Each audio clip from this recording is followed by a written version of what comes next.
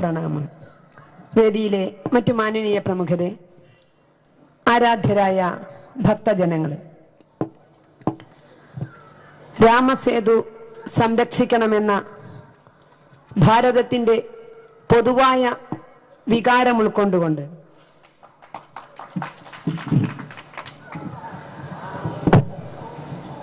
ഇന്ന് രാമസേതു ശിലാ രഥയാത്ര നമ്മുടെ ഈ പവിത്രമായ മണ്ണിലും എത്തിയിരിക്കുകയാണ്. രാമനാമങ്ങളും രാമായണ ശീലുകളും രാമകഥകളും പാടിപ്പതിഞ്ഞ ഈ ഭാരതത്തില് ഓരോ മണൽത്തരിയോടുമൊപ്പം രാമസങ്കല്പം നിറഞ്ഞു നിൽക്കുന്ന ഈ ഭാരതത്തില് ശ്രീരാമചന്ദ്രനുമായി ബന്ധപ്പെട്ട ഒരു പൈതൃക സ്മാരകം സംരക്ഷിക്കുവാൻ ഇവിടുത്തെ ബഹുഭൂരിപക്ഷം വരുന്ന ഹൈന്ദവ ജനത ഇന്ന് നാടൊട്ടുക്കും ജനമനസ്സുകൾ ഇളക്കി നടക്കേണ്ട ഒരു ഗതികേടിലാണ് എന്നുള്ളത് നമ്മെ ഇരുത്തി ചിന്തിപ്പിക്കുന്ന ഒന്നാമത്തെ വിഷയമാണ്.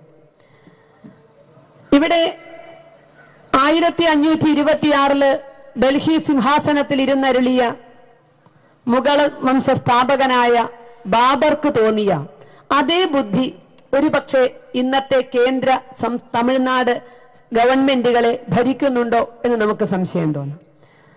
ഡൽഹി സിംഹാസനത്തിൽ ഇരിക്കാൻ അവസരം കിട്ടിയ ബാബർക്ക് അറിയാമായിരുന്നു ഇത് സ്ഥിരമല്ല എന്നുള്ളത്. കേവലം ഒരു യുദ്ധവിജയം കൊണ്ട് ഭാരതത്തിന്റെ സിംഹാസനം ഒരു പക്ഷെ പിടിച്ചടക്കാൻ കഴിയാം.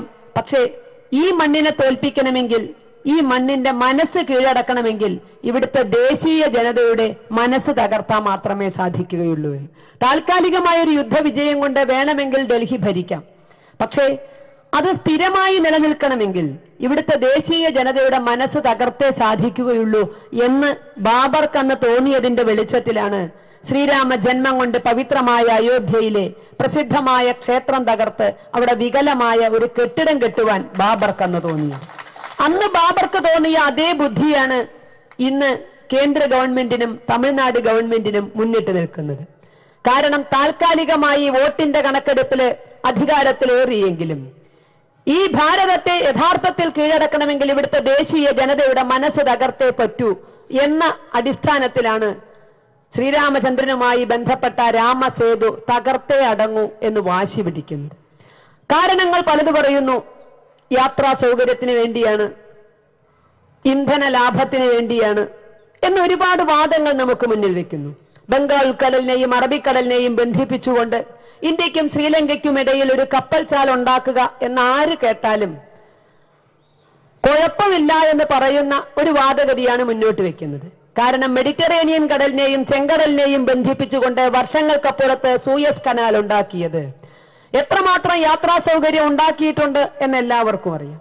ഇന്ത്യയിലേക്ക് ഇന്ത്യയെ പോലുള്ള രാജ്യങ്ങളിലേക്ക് വരുവാൻ ആഫ്രിക്കയെ ചുറ്റിത്തിരിഞ്ഞു വന്നിരുന്ന യൂറോപ്യന്മാർക്ക് എളുപ്പത്തിൽ വരുവാൻ മെഡിറ്ററേനിയനെയും ചെങ്കടലിനെയും ബന്ധിപ്പിച്ചുകൊണ്ട് സൂയസ് കനാൽ വെട്ടിയ സമയത്ത് എളുപ്പത്തിൽ വരാൻ ഒരുപക്ഷെ മാസങ്ങൾ നീണ്ട യാത്രകൾ വെട്ടിച്ചുരുക്കുവാൻ അവർക്ക് കഴിഞ്ഞതിന്റെയൊക്കെ ഓർമ്മകൾ അയവിറക്കിക്കൊണ്ട് ബംഗാൾ കടലിനെയും അറബിക്കടലിനെയും ബന്ധിപ്പിച്ചുകൊണ്ട് ഒരു കപ്പൽ ചാൽ ഉണ്ടാക്കിയാൽ ഏതാനും മണിക്കൂറുകൾ സമയലാഭവും ഇന്ധന ലാഭവും ഉണ്ടാകില്ലേ എന്ന് ആര് കേട്ടാലും മറ്റൊരു തരത്തിലും ചിന്തിക്കാൻ കഴിയാത്ത ഒരു വഴി നമുക്ക് മുന്നിൽ തുറന്നിട്ടുകൊണ്ടാണ് രാമസേതു തകർക്കണം എന്ന് പറയുന്നത്.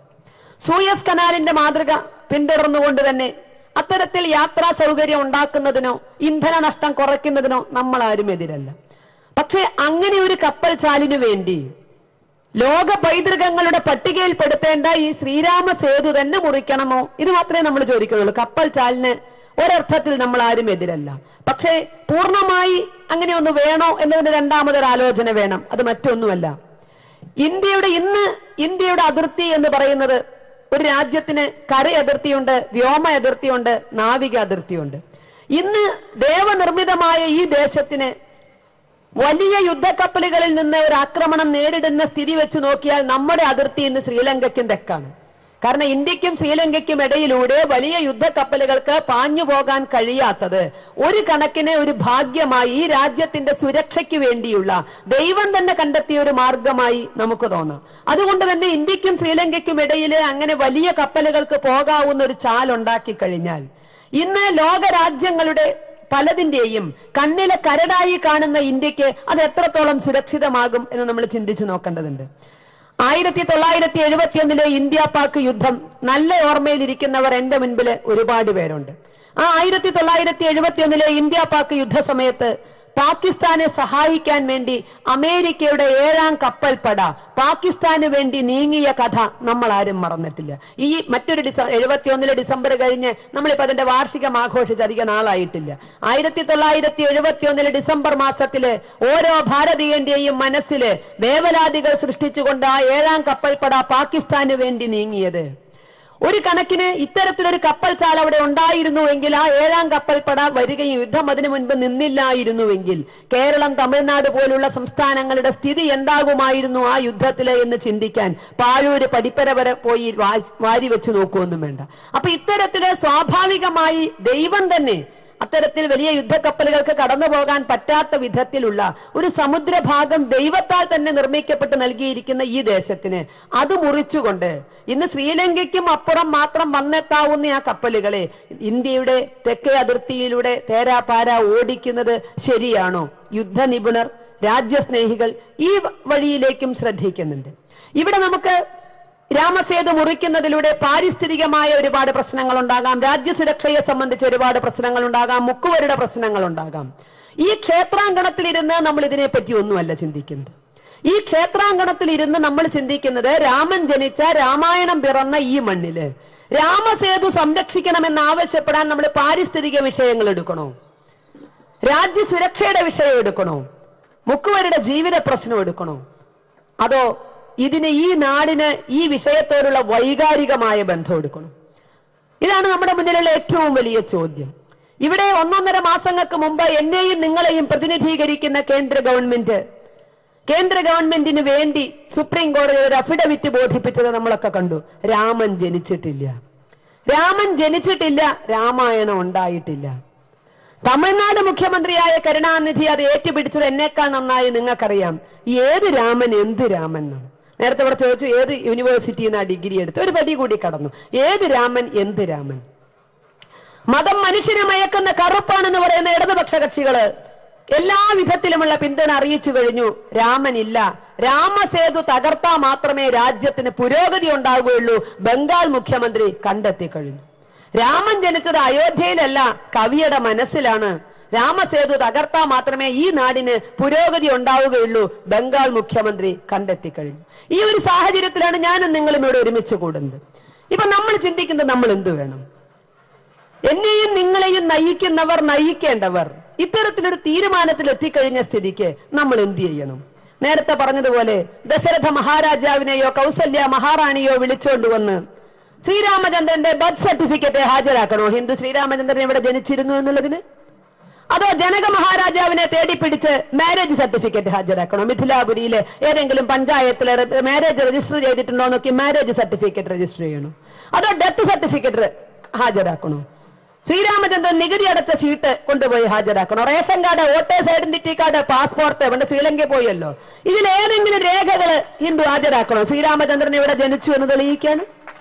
ഇവിടെ നമുക്ക് ഒന്നാണ് പറയാനുള്ളത്. ശ്രീരാമചന്ദ്രൻ ഈ മണ്ണിൽ പിറന്നു എന്നതിനും ഇവിടെ ഭരിച്ചു എന്നതിനും 100,000 തെളിവുകൾ ഈ മണ്ണിൽ പൊതഞ്ഞു കിടക്കുന്നുണ്ടാകാം. പക്ഷേ അതിലൊന്നു പോലും പെറുക്കിയെടുക്കുവാനോ ഭരണാധികാരിയുടെ മുൻപിലേക്ക് ഹാജരാക്കുവാനോ വേണ്ട ഒരു ഗതികേടില് ഇന്ന് ഹിന്ദു സമൂഹം എത്തിയിട്ടില്ല എന്ന് ഉറക്കെ പറയാനാണ് നമ്മൾ ഈ സമയം ഉപയോഗിക്കേണ്ടത്. 100 തെളിവുകൾ ഉണ്ടാകും. അതൊന്നും പെറുക്കിയെടുത്ത് ഭരണാധികാരികളുടെ മുൻപിൽ ഹാജരാക്കേണ്ട ഒരു ഗതികേടുന്നില്ല. ശ്രീരാമചന്ദ്രൻ ജനിച്ചിരുന്നു എന്നുള്ളതിന് ഏറ്റവും വലിയ തെളിവ് ഞാനും നിങ്ങളും ഇന്നും രാമനാമം ജപിക്കുന്നു എന്നുള്ളതാണ്. ഞാനും നിങ്ങളും ഇന്നും രാമഭക്തരായി ജീവിക്കുന്നു എന്നുള്ളതാണ്. ഇതിൽ കവിഞ്ഞ ഒരു തെളിവും ഈ മതേതര രാജ്യത്തെ ഭരണാധികാരികൾക്ക് മുന്നിൽ ഹിന്ദു സമൂഹം ഹാജരാക്കേണ്ട കാര്യമില്ല. ഇത് മതേതര ഭരണകൂടമാണെങ്കിൽ ഇവിടുത്തെ ഭരണഘടന എല്ലാ മതവിഭാഗങ്ങളുടെയും വികാരങ്ങൾ മാനിക്കുമെന്ന് ഉറപ്പു നൽകിയിട്ടുണ്ടെങ്കിൽ, എല്ലാ മതവിഭാഗങ്ങളുടെയും ചരിത്രവും പാരമ്പര്യവും പൈതൃകവും സംരക്ഷിക്കുമെന്ന് ഭരണഘടന മൗലിക അവകാശമായി നമുക്ക് ഉറപ്പ് തന്നിട്ടുണ്ടെങ്കിൽ ആ ഒരൊറ്റ ഉറപ്പിന്റെ ബലത്തിൽ തന്നെ നമ്മൾ രാമഭക്തരാണ് എന്ന ഒരൊറ്റ കാരണം കൊണ്ട് കൂടുതൽ തെളിവുകളുമായി ആർക്കു മുന്നിലും പോകാൻ നമ്മൾ തയ്യാറല്ല. പോകുമെന്ന് ആരെങ്കിലും പ്രതീക്ഷിക്കുന്നുണ്ടെങ്കിൽ അവര് വിഡ്ഢികളുടെ സ്വർഗത്തിലാണ് ഇരിക്കുന്നത്. ഞാനും നിങ്ങളും രാമനാമം ജപിക്കുന്നു എന്ന് തന്നെയാണ് ശ്രീരാമചന്ദ്രൻ ജനിച്ചിരുന്നു എന്നും ഇത് രാമരാജ്യമായിരുന്നു എന്നുള്ളതിനും ഏറ്റവും വലിയ തെളിവ് കൊടുക്കാനുള്ളത്.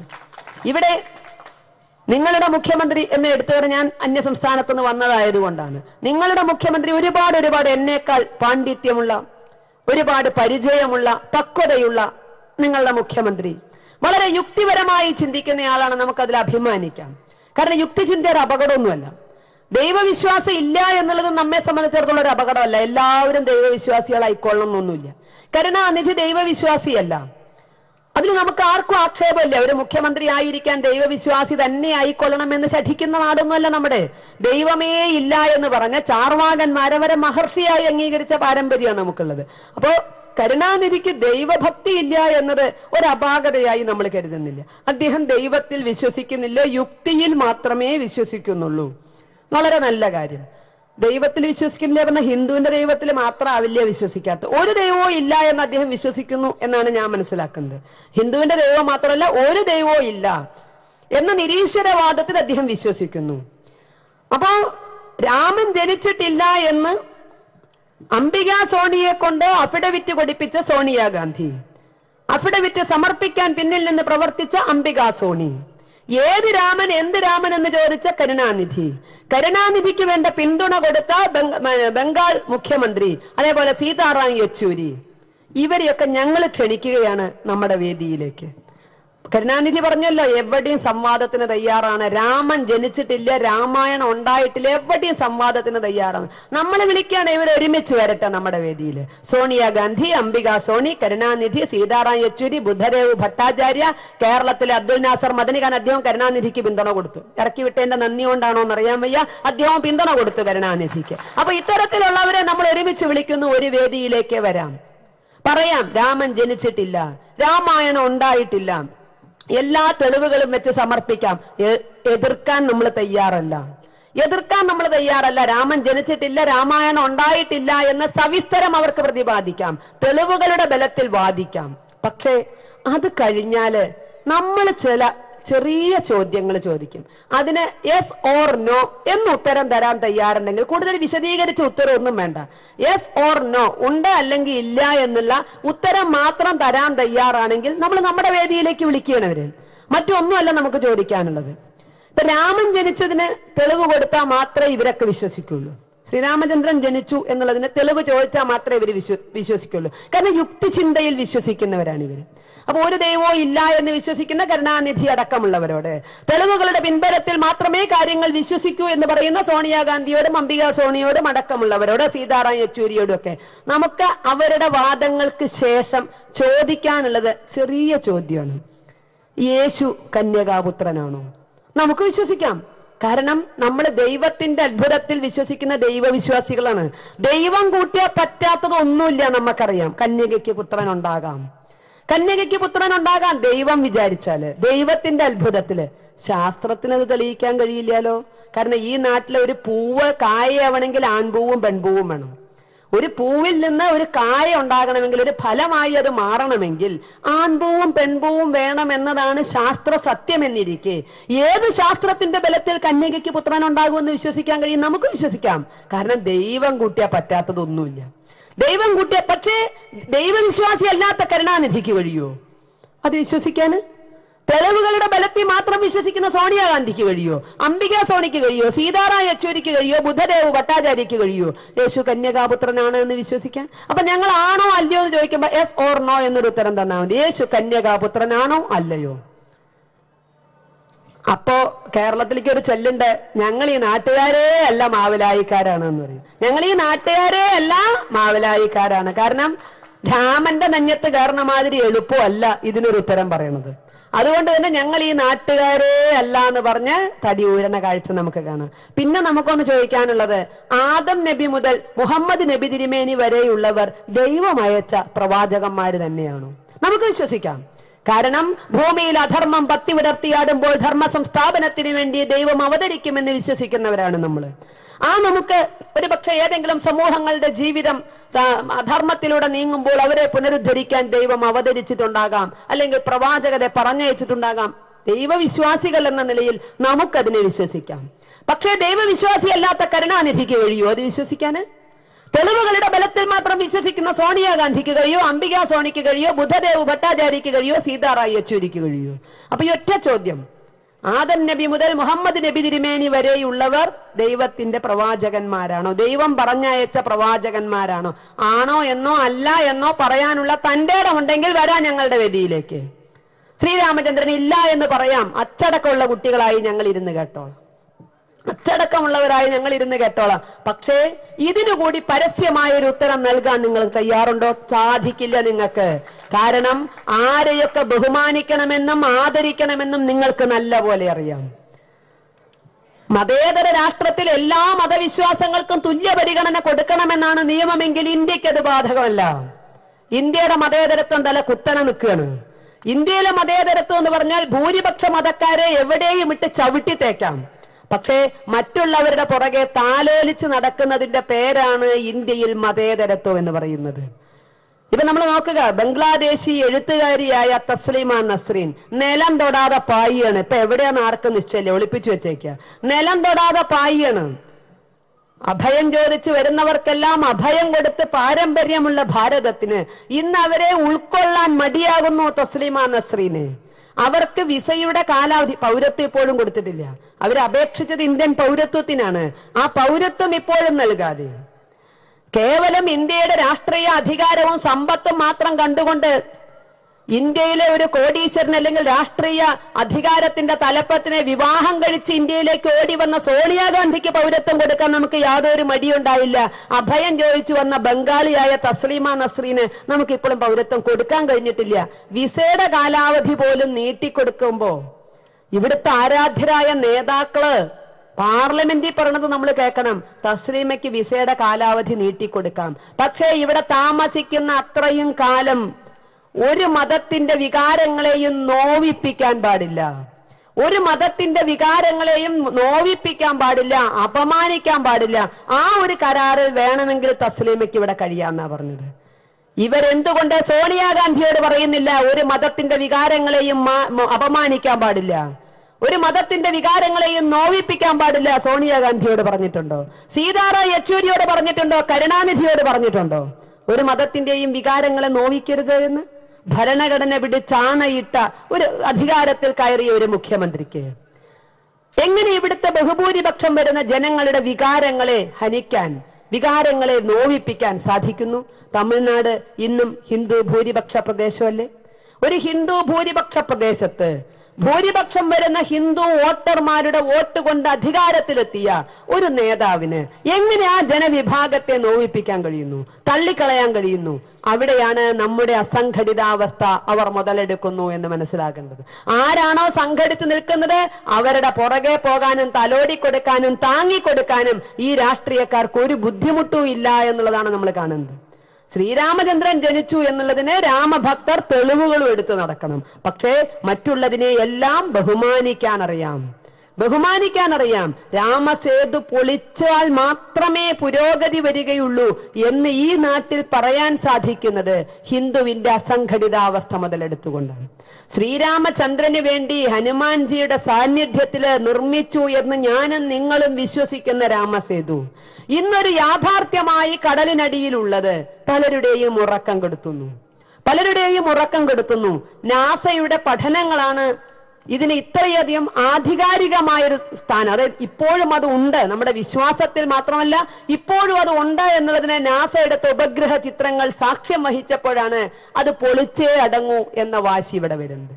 കാരണം രാമനാമവും രാമചന്ദ്രന്റെ സങ്കല്പവും ഒക്കെ ഇവിടെ ഈ രാഷ്ട്രത്തെ എളുപ്പം മതം മാറ്റണമെന്ന് മോഹിച്ചിരിക്കുന്ന പലർക്കും ഒരു കണ്ണിലെ കരടാണ്. 2000 ആണ്ടോടെ ഏഷ്യയെ സുവിശേഷവൽക്കരിക്കാമെന്ന് സ്വപ്നം കണ്ട് പോപ്പ് പറഞ്ഞയച്ചതാണ് പോപ്പിന്റെ മാനസപുത്രിയായ സോണിയയെ ഇന്ത്യയിലേക്ക്. 2000 ആണ്ട് കഴിഞ്ഞു, 2007 വിട പറയാൻ പോവുകയാണ്. ഉദ്ദേശിച്ച രൂപത്തിൽ കാര്യങ്ങൾ നടന്നില്ല.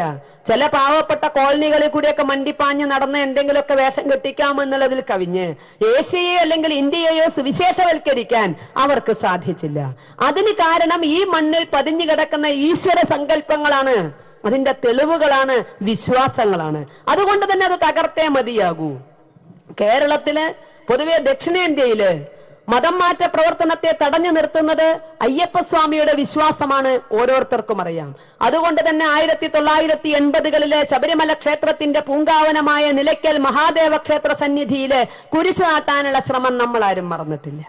അവിടെ ശബരിമല വിശ്വാസത്തെ തകർത്തുകൊണ്ട്, അയ്യപ്പസ്വാമിയുടെ വിശ്വാസത്തെ തകർത്തുകൊണ്ട് ആ പൂങ്കാവനത്തിൽ പോലും പള്ളി പണിയാൻ ശ്രമിച്ചത് അയ്യപ്പസ്വാമിയുടെ വിശ്വാസത്തെ ഇല്ലാതാക്കി മതം മാറ്റ പ്രവർത്തനങ്ങളെ എളുപ്പമാക്കാൻ വേണ്ടിയായിരുന്നു. ഹിന്ദുവിന്റെ സംഘടിത ശ്രമത്തിന് മുന്നിൽ ആ ശ്രമം ദയനീയമായി പരാജയപ്പെട്ട കാഴ്ച നമ്മൾ കണ്ടു. അത് തന്നെയായിരിക്കണം ഈ രാമസേതു പ്രശ്നത്തിലും ഉണ്ടാകാൻ പോകേണ്ടത്. ഇവിടെ ഒരു ഹിന്ദുവെങ്കിലും ജീവിച്ചിരിക്കുമ്പോൾ, നേരത്തെ പറഞ്ഞ പോലെ തെളിവുകളും എടുത്ത് ഭരണാധികാരികൾക്ക് മുന്നിലേക്ക് പോവുകയല്ല, ഈ മണ്ണിൽ രാമനാമം ചൊല്ലുന്ന ഒരു ഹിന്ദുവെങ്കിലും ജീവിച്ചിരിക്കും എന്നുണ്ടെങ്കിൽ, ജീവിച്ചിരിക്കുന്നു എങ്കിൽ നമ്മൾ രാമക്ഷേത്രം നിർമ്മിക്കുകയും ചെയ്യും, രാമസേതു സംരക്ഷിക്കുകയും ചെയ്യും. ഇത് ഉറക്കെ പറയാൻ ഓരോ ഹിന്ദുവും തയ്യാറായാൽ മതി. അവന്റെ അഭിനയം മാറ്റിവെച്ചിട്ട്, ഹിന്ദു അഭിനയിക്കുകയാണെന്ന്, മതേതരനായി അഭിനയിക്കുകയാണ് ശരാശരി ഹിന്ദു. ആ അഭിനയം മാറ്റിവെച്ചിട്ട് യാഥാർത്ഥ്യത്തിന്റെ ലോകത്തിലേക്ക് ഇറങ്ങി ഒരു ഹിന്ദുവെങ്കിലും ഇവിടെ ജീവിച്ചിരിപ്പുണ്ടെങ്കിൽ രാമക്ഷേത്രം നിർമ്മിക്കുമെന്നും രാമസേതു സംരക്ഷിക്കുമെന്നും അർത്ഥശങ്കയ്ക്കിടയില്ലാതെ പറഞ്ഞാൽ അവിടെ അവസാനിക്കുന്നതേ ഉള്ളൂ ഈ പ്രശ്നമൊക്കെ. അവിടെ തീരുന്നതേ ഉള്ളൂ. പിന്നെ തെളിവുകൾ ചോദിച്ചുകൊണ്ട് നമ്മുടെ മുന്നിലേക്ക് വരില്ല. ലോക പൈതൃകങ്ങളുടെ പട്ടികയിൽപ്പെടുത്തി സംരക്ഷിക്കേണ്ട സ്മാരകമാണിത്. രാമസേതു പൊളിച്ചേ പറ്റൂ എന്ന് പറയുന്നവർ ചിന്തിക്കേണ്ട മറ്റു ചില കാര്യങ്ങളുണ്ട്.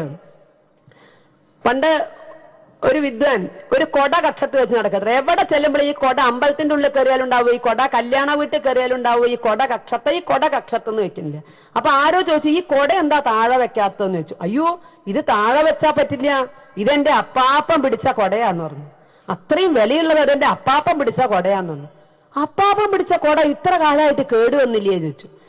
അതിന്റെ തുണി 10 കൊല്ലം മുമ്പ് മാറ്റി, വില്ല് 5 കൊല്ലം മുമ്പ് മാറ്റി, കാല് 2 കൊല്ലം മുമ്പ് മാറ്റി. പക്ഷെ കൊട ആര് പിടിച്ചതാ? അപ്പാപ്പം പിടിച്ചതാ.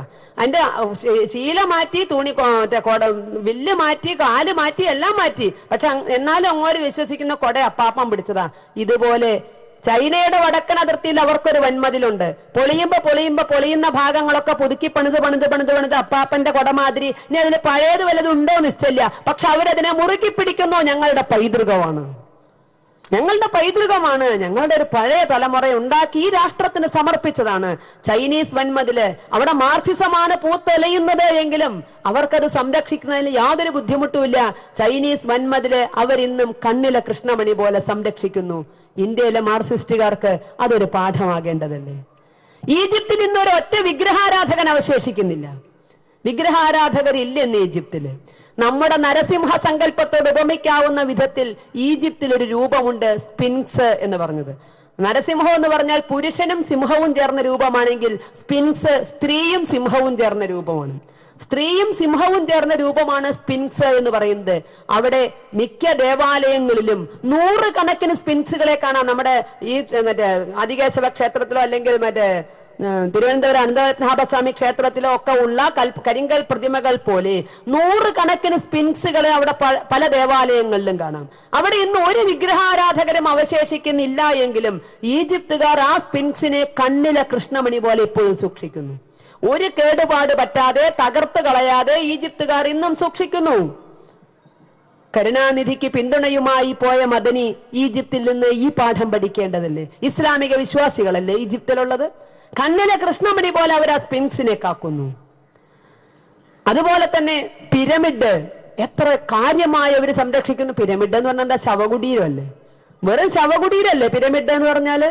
അന്ത്യപ്രവാചകൻ മുഹമ്മദ് നബിയുടെയും പുത്രി ഫാത്തിമയുടെയും വര ശവകുടീരങ്ങൾ സൗദി അറേബ്യയിൽ മാന്തി എടുത്തു കളഞ്ഞു. അവർ താമസിച്ചിരിക്കുന്ന വീടുകൾ വരെ എടുത്തു. അവിടെ 5 നക്ഷത്ര ഹോട്ടലുകളാണ് ഇന്ന് പണിതിരിക്കുന്നത്.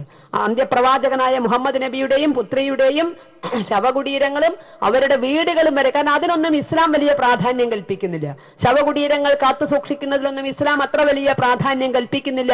അതുകൊണ്ട് തന്നെ അതെല്ലാം മാന്തിക്കളഞ്ഞു. പക്ഷെ എന്നിട്ടും ഈജിപ്തിൽ പിരമിഡുകൾ സൂക്ഷിച്ചിരിക്കുന്നു. വെറും ശവകുടീരങ്ങളല്ലേ, പക്ഷെ അത് കാലത്തിന്റെ ഈടുവെപ്പുകളാണ്.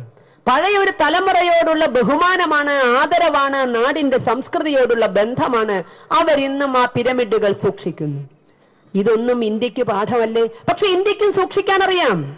സൂക്ഷിക്കേണ്ട വസ്തുക്കളെ ഇന്ത്യക്കും സൂക്ഷിക്കാൻ അറിയാം. ഡൽഹി മെട്രോ റെയിൽ പാതയുടെ പ്ലാൻ ആദ്യം വരച്ചത്, അല്ലെങ്കിൽ ആദ്യം പ്ലാൻ ഇട്ടത് കുത്തബ് മീനാർ നിലനിൽക്കുന്ന ഭാഗത്തു കൂടിയായിരുന്നു.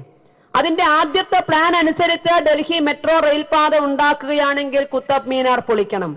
നമ്മോട് പറഞ്ഞു തന്നിട്ടുള്ള ചരിത്രം, മറ്റൊരു ചരിത്രം കുത്തബ് മീനാറിന് ഉണ്ട് എന്ന് നമുക്കറിയാം. പക്ഷെ ഇന്ന് നമ്മോട് പറഞ്ഞു തന്നിരിക്കുന്ന ചരിത്രം 1206 അധികാരത്തിലേറിയ ഖുത്ബുദ്ദീൻ ഐബക്കിനാൽ തുടക്കം കുറിക്കുകയും 1212 അധികാരത്തിലെത്തിയ ഇൽത്തുമിഷിനാൽ പൂർത്തിയാക്കപ്പെടുകയും ചെയ്ത കെട്ടിടമാണ് കുത്തബ് മീനാർ എന്നാണ് നമ്മെ പഠിപ്പിക്കുന്നത്. അപ്പൊ 1200കളിൽ മാത്രം നിർമ്മിക്കപ്പെട്ടതാണ് കുത്തബ് മീനാർ. അത് സംരക്ഷിക്കാൻ വേണ്ടിയിട്ട് ഡൽഹി മെട്രോ റെയിൽ പാതയെ നമ്മൾ 100 കണക്കിന് മീറ്റർ വഴിതിരിച്ചു കൊണ്ടുപോയി. കുത്തബ് മീനാർ സംരക്ഷിക്കാൻ വേണ്ടി 100 കണക്കിന് മീറ്റർ അതിനെ വഴിതിരിച്ചു കൊണ്ടുപോയി. അപ്പൊ നമുക്ക് സംരക്ഷിക്കേണ്ടതിനെ സംരക്ഷിക്കാൻ അറിയാം. ആഗ്രയിലും പരിസര പ്രദേശത്തും വീട്ടമ്മമാർക്ക് നല്ലോണം ഒന്ന് കഞ്ഞുണ്ടാക്കി കുടിക്കാനും കൂടിയും പാകല്ല. കാരണം പുക പുറത്തേക്ക് വരുന്നുണ്ട്, അപ്പ പൂട്ടിക്കും. പുക പുറത്തേക്ക് വരുന്നുണ്ട്, അപ്പ പൂട്ടിക്കും. പുക പുറത്ത് വരുന്ന മുഴുവൻ വ്യവസായങ്ങളും പൂട്ടി. ഇനി അടുക്കളയിൽ നിന്ന് വരുന്ന പുകയും കൂടി നിങ്ങൾ പുകയത്ത് പാചകം ചെയ്യരുത് എന്ന് പറയോ നിശ്ചയില്ല. കാരണം ഈ പുക താജ്മഹലിന് ഭീഷണിയാണത്ര. ആഗ്രയിലും പരിസര പ്രദേശത്ത് ഉയരുന്ന പുക താജ്മഹലിന് ഭീഷണിയാണെന്ന് പറഞ്ഞിട്ട് മര്യാദക്കൊന്ന് വെച്ച് കഴിക്കാൻ വീട്ടമ്മമാർക്ക് പാകമില്ലാത്ത സ്ഥിതിയിൽ ആഗ്രഹിക്കുന്നു. അപ്പൊ താജ്മഹലിനെ സംരക്ഷിക്കാൻ നമുക്കറിയാം. 1600കളിൽ മാത്രം നിർമ്മിച്ചതാണ് താജ്മഹല്. വെറും 400 ചില്ലാനം വർഷത്തെ പഴക്കമുള്ള താജ്മഹലിനെ സംരക്ഷിക്കാൻ ജനങ്ങളുടെ ജീവനോപാധിയായ വ്യവസായങ്ങൾ ഒന്നൊന്നായി പൂട്ടിക്കാൻ നമുക്ക് കഴിയുന്നു. അപ്പൊ സംരക്ഷിക്കേണ്ടതിനെ സംരക്ഷിക്കാൻ നമുക്കറിയാം. ഇത് സംരക്ഷിക്കേണ്ടതല്ല, തകർത്താൽ മാത്രമേ ഇവിടുത്തെ ദേശീയ ജനതയുടെ മനസ്സ് തകർക്കാൻ കഴിയുള്ളൂ. ആ ദേശീയ ജനതയുടെ മനസ്സ് തകർക്കാൻ, ബഹുഭൂരിപക്ഷം വരുന്ന ഹൈന്ദവ വിശ്വാസികളുടെ മനസ്സ് തകർക്കാൻ വേണ്ടിയാണ് രാമസേതു തകർക്കുന്നത്. രാമക്ഷേത്രം ഉണ്ടാക്കിയേ അടങ്ങൂ എന്ന് ശപഥം ചെയ്യുന്ന ഹിന്ദുവിന് നിങ്ങൾക്കതിന് സാധിക്കില്ല എന്നൊരു പാഠം നൽകുവാനായിരിക്കാം ഒരു പക്ഷേ രാമസേതു പൊളിച്ചു കാണിച്ചു കൊടുക്കാൻ ഇവിടുത്തെ കേന്ദ്ര ഗവൺമെന്റ് തീരുമാനിക്കുന്നത്. ഇവിടെ മനസ്സിന് ധൈര്യം, സംഘടിത ബലം ഹിന്ദു ഉണ്ടാക്കിയേ കഴിയുള്ളൂ. സംഘടിത ബലം ഹിന്ദു ഉണ്ടാക്കിയേ കഴിയുള്ളൂ. കാരണം അന്യായമായ ഒന്നും നമ്മൾ ആവശ്യപ്പെടുന്നില്ല, ഇല്ലാത്തതൊന്നും ഉണ്ടാക്കി തരണമെന്ന് നമ്മൾ ആവശ്യപ്പെടുന്നില്ല. ഉള്ളവ സംരക്ഷിക്കുക എന്നത് നമ്മുടെ ന്യായമായ അവകാശമാണ്. ഉള്ളത് സംരക്ഷിച്ചു തരിക എന്നത് ന്യായമായ അവകാശമാണ്. കടലിനുള്ളിൽ രാമസേതു ഒരു യാഥാർത്ഥ്യമായി നിലനിൽക്കുന്നുവെങ്കിൽ, അത് ശ്രീരാമചന്ദ്രന് വേണ്ടി നിർമ്മിച്ചതാണ് എന്ന് നമ്മൾ വിശ്വസിക്കുന്നുവെങ്കിൽ സംരക്ഷിക്കേണ്ട കടമയും നമുക്കുണ്ട്. ഇവിടെ പുറത്ത് മാറി നിന്ന് ചിന്തിക്കുന്ന ബഹുഭൂരിപക്ഷം ഹിന്ദുക്കളുണ്ട്, ദൈവവിശ്വാസികൾ തന്നെയാണ്. അമ്പലത്തിൽ ഇടിച്ചു കയറുന്നതിൽ യാതൊരു കുറവും ഉണ്ടാവില്ല, ദൈവവിശ്വാസികൾ തന്നെയാണ്. അവരുടെ മനസ്സിൽ വരുന്നൊരു ചോദ്യമുണ്ട്. ശ്രീരാമസേതു ആണ്, അത് സമ്മതിച്ചു. ശ്രീരാമസേതു ആണെങ്കിൽ ആർക്ക് വേണ്ടി കെട്ടിയതാ? ശ്രീരാമചന്ദ്രന് വേണ്ടി കെട്ടിയതാ. ഹനുമാൻജിയുടെ സാന്നിധ്യത്തിലാ കെട്ടിയത്. ഹനുമാൻജി ഇപ്പോഴും ഉണ്ടല്ലോ, ചിരഞ്ജീവിയല്ലേ ഹനുമാൻജി. ഹനുമാൻജി ആഞ്ജനേയൻ ഇപ്പോഴും ഉണ്ടല്ലോ. പിന്നെ എന്തിനാ നമ്മൾ ഈ ബുദ്ധിമുട്ടണത്? ഇവർ രണ്ടുകൂടി സംരക്ഷിച്ചോളി. ഹനുമാൻജി ഇപ്പോഴും ജീവിച്ചിരിപ്പുണ്ട്. ശ്രീരാമചന്ദ്രനാണെങ്കിൽ സങ്കല്പം ഇവിടെ മുഴുവൻ വിശ്വാസവും ശക്തിയൊക്കെ നിറഞ്ഞു നിൽക്കുന്നുണ്ട്. ദൈവത്തിനില്ലാത്ത ശക്തി ഉണ്ടോ നമുക്ക്? അതുകൊണ്ട് നമുക്ക് നല്ല പിള്ളേരായി മതേതരവാദികളായി അഭിനയിച്ചുകൂടെ? ഇതൊക്കെ സംരക്ഷിക്കണമെങ്കിൽ വേണമെങ്കിൽ ദൈവം അങ്ങോട്ട് ഇറങ്ങിക്കൂടെ? ഇങ്ങനെ ചിന്തിക്കുന്ന നല്ലൊരു വിഭാഗം ആളുകളുണ്ട്. 1950കളിൽ ശബരിമല ക്ഷേത്രം കത്തി. ഓർമ്മയുള്ളവർ ഇവിടെ എപ്പോഴും ഉണ്ട്. ക്ഷേത്രം കത്തി, ശ്രീകോവിൽ കത്തി, വിഗ്രഹം കത്തി. ചിരപുരാതനമായ ക്ഷേത്രവും വിഗ്രഹം ഒന്നും അല്ല ഇപ്പൊ ശബരിമലയിലുള്ളത്. ഈ 51 ശേഷം പുതുക്കി പണിത ശ്രീകോവിലും വിഗ്രഹവുമാണ് ശബരിമലയിൽ ഇരിക്കുന്നത്. കത്തിയതല്ല, കത്തിച്ചതാണ്. ഒരു കൂട്ടം ക്രിസ്ത്യൻ മതമൗലികവാദികൾ കത്തിച്ചതാണ്. പൂർണ്ണമായ തെളിവുകളുടെ ബലത്തിൽ നമ്മൾ മനസ്സിലാക്കിയ കാര്യമാണ്. ആ ശബരിമല ക്ഷേത്രം കത്തിയപ്പോ ഓരോ ഹിന്ദുവിന്റെയും മനസ്സ് കൂടെ കത്തി. മനസ്സ് തകർന്നു ഓരോ ഹിന്ദുവിന്റെയും. പക്ഷെ അന്ന് ശരാശരി ഹിന്ദു ചെയ്തത് എന്താത്രയെന്നറിയോ? സ്വന്തം പൂജാമുറിയിലോ അല്ലെങ്കിൽ ക്ഷേത്രങ്ങളിലോ കയറിയിട്ട് കണ്ണീരോടുകൂടി പ്രാർത്ഥിച്ചു, അയ്യപ്പാ അവന്റെ കൈ വെട്ടപ്പാ. നാരുടെ കയ്യെ? കത്തിച്ചോന്റെ കയ്യേ. അയ്യപ്പാ അവന്റെ കൈ വെട്ടപ്പാന്ന് കണ്ണീരോടുകൂടി പ്രാർത്ഥിച്ചു. ആരുടെ കയ്യും വെട്ടിയതായിട്ട് നമ്മൾ കണ്ടില്ല. അതെന്താ? അയ്യപ്പസ്വാമി വാടക കൊണ്ടെന്നല്ലേ? കൈവെട്ട കാലുവെട്ട എന്ന് പറയുമ്പോ നമ്മൾ പറയണോടത്ത് പോയിട്ട് വെട്ടിയിട്ട് കൊണ്ടുതരാൻ വാടക കൊണ്ടല്ല. നേരെ മറിച്ച് എന്ത് ചെയ്യണം നമുക്ക് തന്നെ മനസ്സിലായി. വർഷങ്ങൾ കഴിഞ്ഞപ്പോ നിലയ്ക്കൽ മഹാദേവ ക്ഷേത്ര സന്നിധി അന്യാധീനപ്പെട്ടു പോകുന്ന അവസ്ഥയില് അന്നത്തെ ഹിന്ദു കരയല്ല ചെയ്തത്. അയ്യപ്പ അവന് വേണ്ടത് കൊടുക്കപ്പാ എന്ന് പറയല്ല ചെയ്തത്. സ്വാമിയെ ശരണമയ്യപ്പ എന്ന് പറഞ്ഞ് ഹിന്ദു കണ്ടിറങ്ങി. സ്വാമിയെ ശരണമയ്യപ്പ എന്ന് പറഞ്ഞ് ഹിന്ദു അങ്ങോട്ട് ഇറങ്ങി. സംഘടിത ഹിന്ദു നിലയ്ക്കൽ മഹാദേവ ക്ഷേത്ര സന്നിധിയില് കുത്തിയിട്ടിരുന്ന കുരിശിനെ പറിച്ചൊരൊറ്റ ഏറെറിഞ്ഞപ്പോ 15 കിലോമീറ്റർ അപ്പുറം ആങ്ങാമൊഴി ചെന്ന് വീണ കഥ നമുക്കൊക്കെ അറിയാം.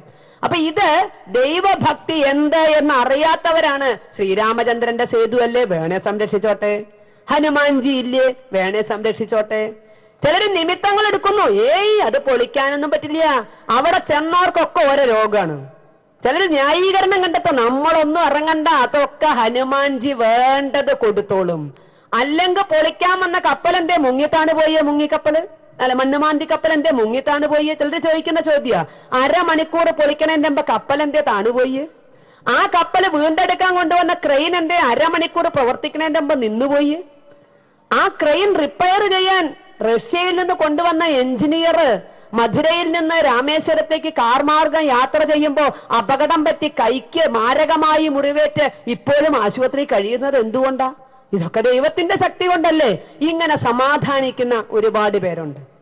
ദൈവത്തിന് ശക്തി ഇല്ല എന്ന് നമ്മളാരും വിശ്വസിക്കുന്നില്ല. പക്ഷെ ആ ശക്തി പ്രവർത്തിക്കേണ്ടത് നമ്മളിലൂടെയാണ്.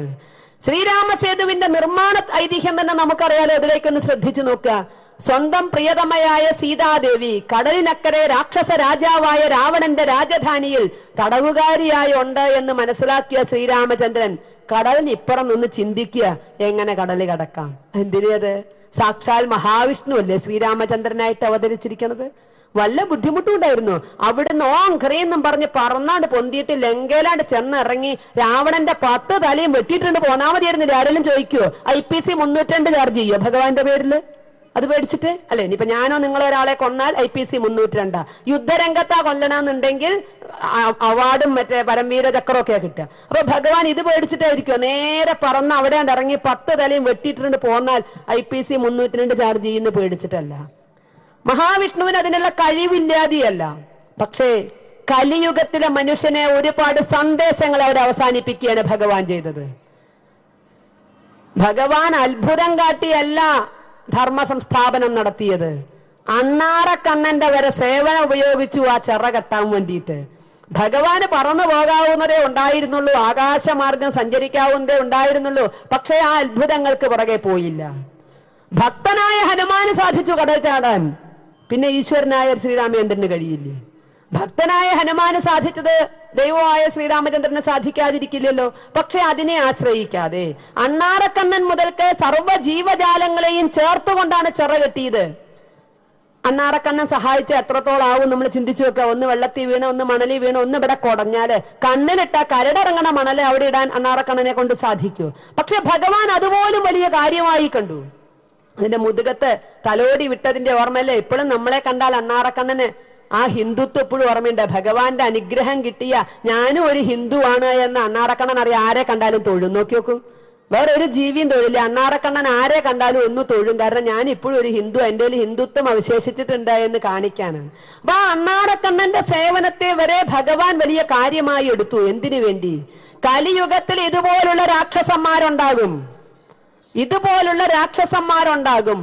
അന്ന് ധർമ്മ സംസ്ഥാപനത്തിന് ഓരോ അണ്ണാറക്കണ്ണനും ഉത്തരവാദിത്വം ഉണ്ടായെന്ന് തെളിയിക്കാൻ. അന്ന് സേതു നിർമ്മിക്കുവാൻ ഓരോ അണ്ണാറക്കണ്ണനും ബാധ്യതയുണ്ടെങ്കിൽ ഇന്ന് സേതു സംരക്ഷിക്കുവാൻ ഓരോ അണ്ണാറക്കണ്ണനും നമുക്ക് ഓരോരുത്തർക്കും ബാധ്യതയുണ്ട്. ആ ബാധ്യത നമ്മളെ ഓർമ്മിപ്പിക്കുകയാണ് ഭഗവാൻ അന്ന് ചെയ്തത്. ഭഗവാൻ അറിയാൻ ദീർഘദർശിയായിരിക്കാം. നാളെ ഒരു പക്ഷേ ഇത്തരത്തിലുള്ള പ്രശ്നങ്ങളൊക്കെ വരാം. അപ്പൊ അന്ന് നിർമ്മിക്കാൻ അണ്ണാറക്കണ്ണന്റെ സേവനം ഉപയോഗിച്ചതുപോലെ സംരക്ഷിക്കുവാൻ ഓരോ അണ്ണാറക്കണ്ണന്മാർക്കും ബാധ്യതയുണ്ട്. ആ ബാധ്യത നമ്മൾ ഏറ്റെടുക്കുമോ ഇല്ലയോ എന്നാണ് കാലം നമ്മോട് ചോദിക്കുന്നത്. അണ്ണാറക്കണ്ണൻ നിർമ്മിക്കാൻ കൂടിയ പോലെ സംരക്ഷിക്കാൻ നമ്മളാലാകുന്ന വിധത്തിൽ എന്ത് ചെയ്താലാണോ ശ്രീരാമസേതു സംരക്ഷിക്കാൻ സാധിക്കുക അത് ചെയ്തുകൊണ്ട് ജീവൻ വരെ വെടിഞ്ഞിട്ടായാലും ശ്രീരാമസേതു സംരക്ഷിക്കുവാൻ ഓരോ അണ്ണാറക്കണ്ണന്മാർക്കും ബാധ്യതയുണ്ട് എന്നാണ് ഈ കഥയിൽ നിന്ന് നമ്മെ മനസ്സിലാക്കി തരുന്നത്. നമ്മുടെ ഈശ്വരന്മാരാരും അത്ഭുതങ്ങൾക്ക് പുറകെ പോകുന്നവരല്ല, പ്രവൃത്തിയിൽ വിശ്വസിക്കുന്നവരാണ്, അത്ഭുതങ്ങൾക്ക് പുറകെ പോകുന്നവരല്ല. അതുകൊണ്ട് തന്നെ ശ്രീരാമചന്ദ്രന്റെ ചൈതന്യം ഈ മണ്ണിൽ നിലനിൽക്കുമ്പോഴും ഹനുമാൻജി മണ്ണിൽ ജീവിച്ചിരിക്കുമ്പോഴും അവരുടെ അനുഗ്രഹത്താൽ അത് സംരക്ഷിക്കേണ്ട ബാധ്യത നമുക്കാണ്. അവരുടെ പ്രവൃത്തിയാലല്ല, അത്ഭുതത്താലല്ല, അവരുടെ അനുഗ്രഹത്താൽ ശ്രീരാമസേതു സംരക്ഷിക്കേണ്ട ബാധ്യത നമുക്കാണ്. ഇതിനെ രണ്ടിനെയും നമുക്ക് ചേർത്ത് കാണണം.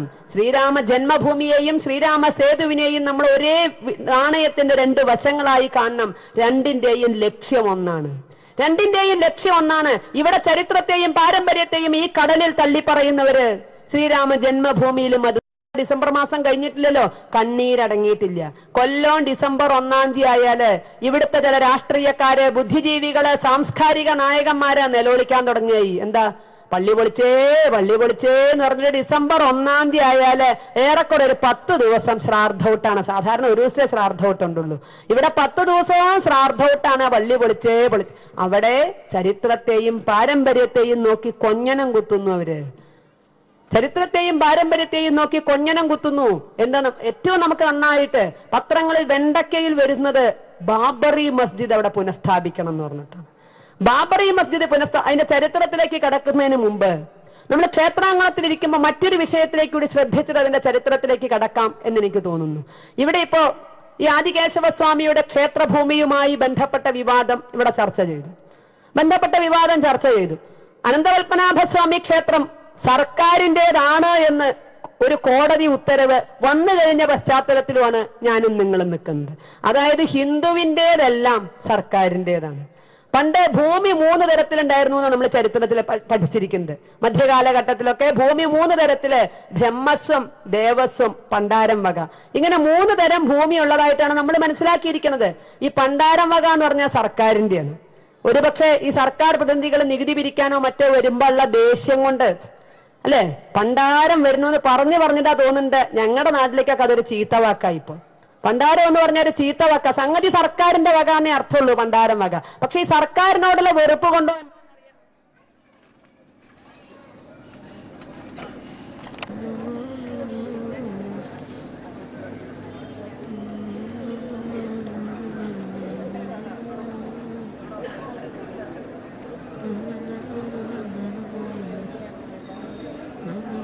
നമ്മൾ പറഞ്ഞു വന്നത് ഭൂമി 3 തരത്തിലുണ്ടായിരുന്നു എന്നാണ്. ബ്രഹ്മസ്വം, ദേവസ്വം, പണ്ടാരം വക. സർക്കാരിന്റെ വക.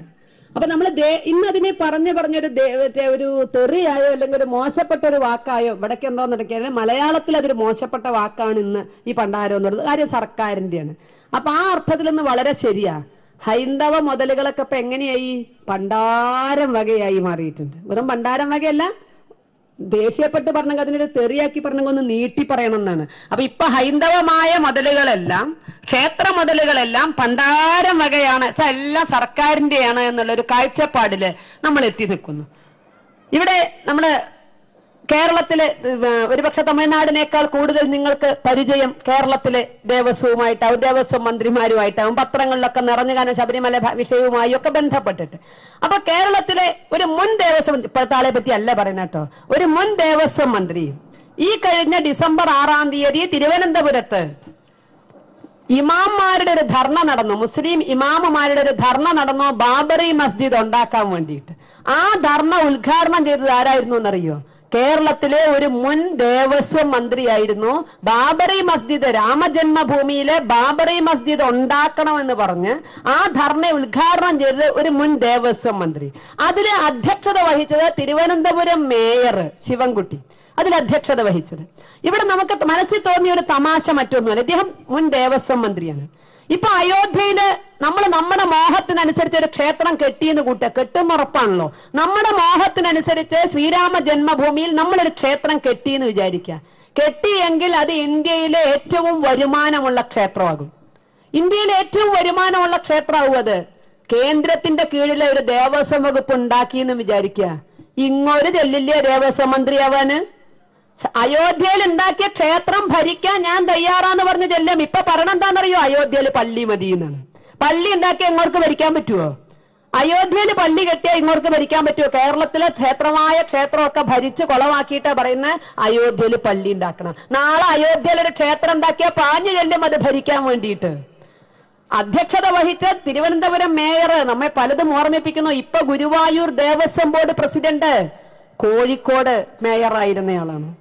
കോഴിക്കോട് മേയറായിരുന്നയാൾ തോട്ടത്തിൽ രവീന്ദ്രനാണ് ഇപ്പൊ ഗുരുവായൂർ ദേവസ്വം ബോർഡ് പ്രസിഡന്റ്. ഈ ശിവൻകുട്ടി നാളെ മേയർ കുപ്പായ അഴിച്ചു വെച്ചാൽ വല്ല ദേവസ്വം ബോർഡിലും കയറിക്കൂടാൻ കഴിയുമോ എന്നാ നോക്കുക. അപ്പൊ അമ്പലം ഭരിക്കാൻ ഇവരൊക്കെ തയ്യാറാ. പക്ഷെ അമ്പലം കെട്ടണ്ട. എവിടെ കെട്ടേണ്ടത്? എല്ലായിടത്തും പള്ളിയാണ്. എവിടെ ഇവർക്ക് അമ്പലം കെട്ടണ്ട? എല്ലായിടവും പള്ളി കെട്ടിയാൽ മതി. എല്ലാ പള്ളിയും സംരക്ഷിക്കാൻ വേണ്ടിട്ട് ഇവരൊക്കെ ഉണ്ട്. ഹിന്ദു ജീവൻ കൊടുത്ത് വേർപ്പ് കൊടുത്ത് രക്തം കൊടുത്ത് ക്ഷേത്രം ഉണ്ടാക്കിയാൽ അത് ഭരിക്കാനും അതിന്റെ മുതലുകൾ ക്ഷേത്രം മറ്റേ സർക്കാർ വകയാക്കി മാറ്റാനും ഇവരെല്ലാം മുന്നിലുണ്ട്.